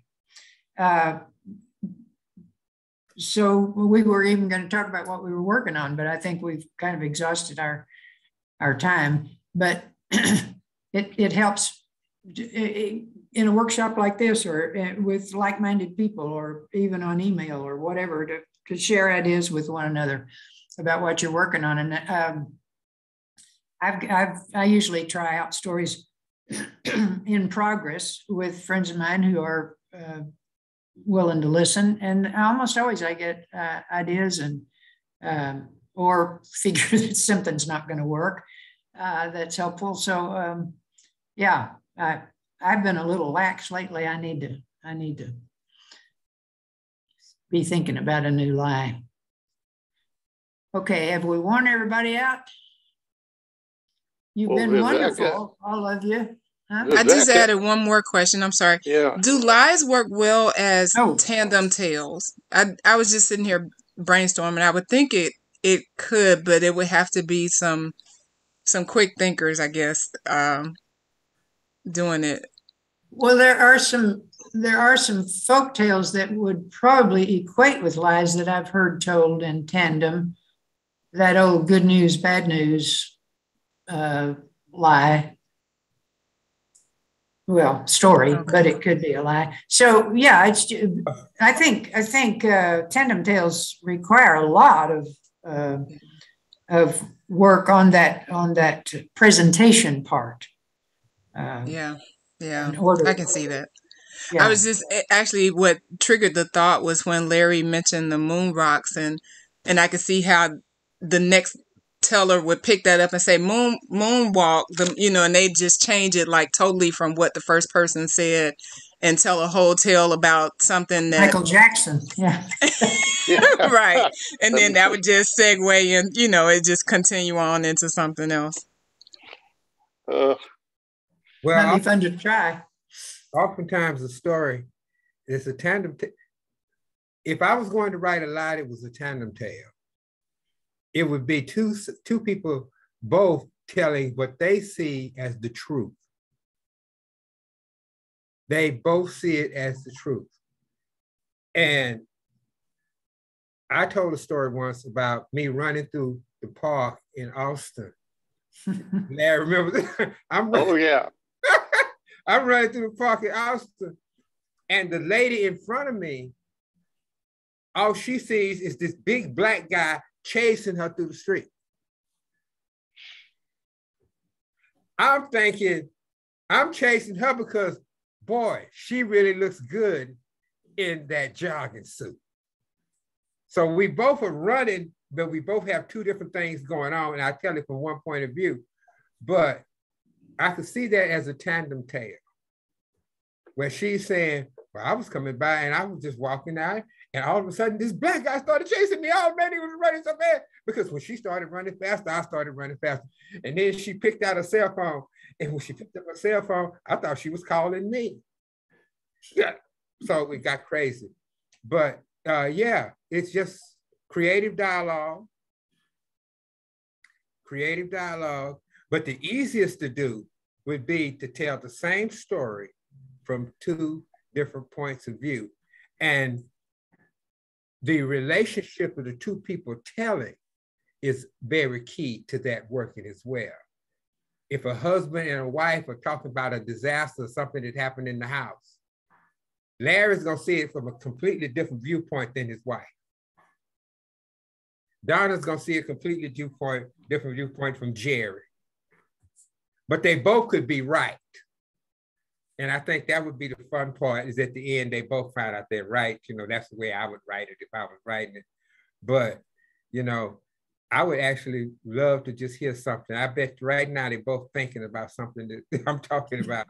That it happens, you know. No, oh, well, Larry would never admit it. But yeah, because it happens to all married couples. Well, I thought you meant so and so and so. Well, I said so and so. Yeah, but I thought you meant, and you off and running. So tandem tales can work. It just takes a little bit more work. And I believe the key to a good tandem tale is the relationship of the two people telling. You know, what is their relationship? Why are they both talking about this one incident? Okay. Thank you. I don't know about the rest of you, but I think this was most fun I've had in a long time. I believe you. And again, we do some of the people, Bernadette just mentioned this too.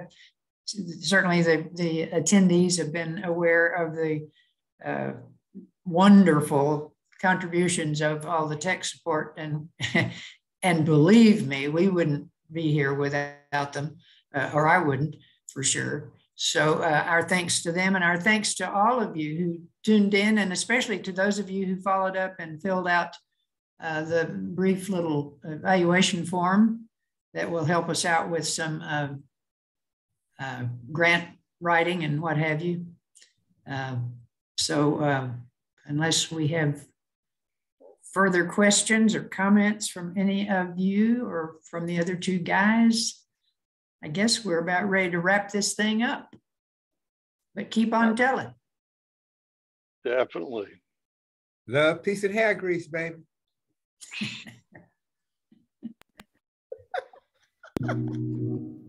Oh.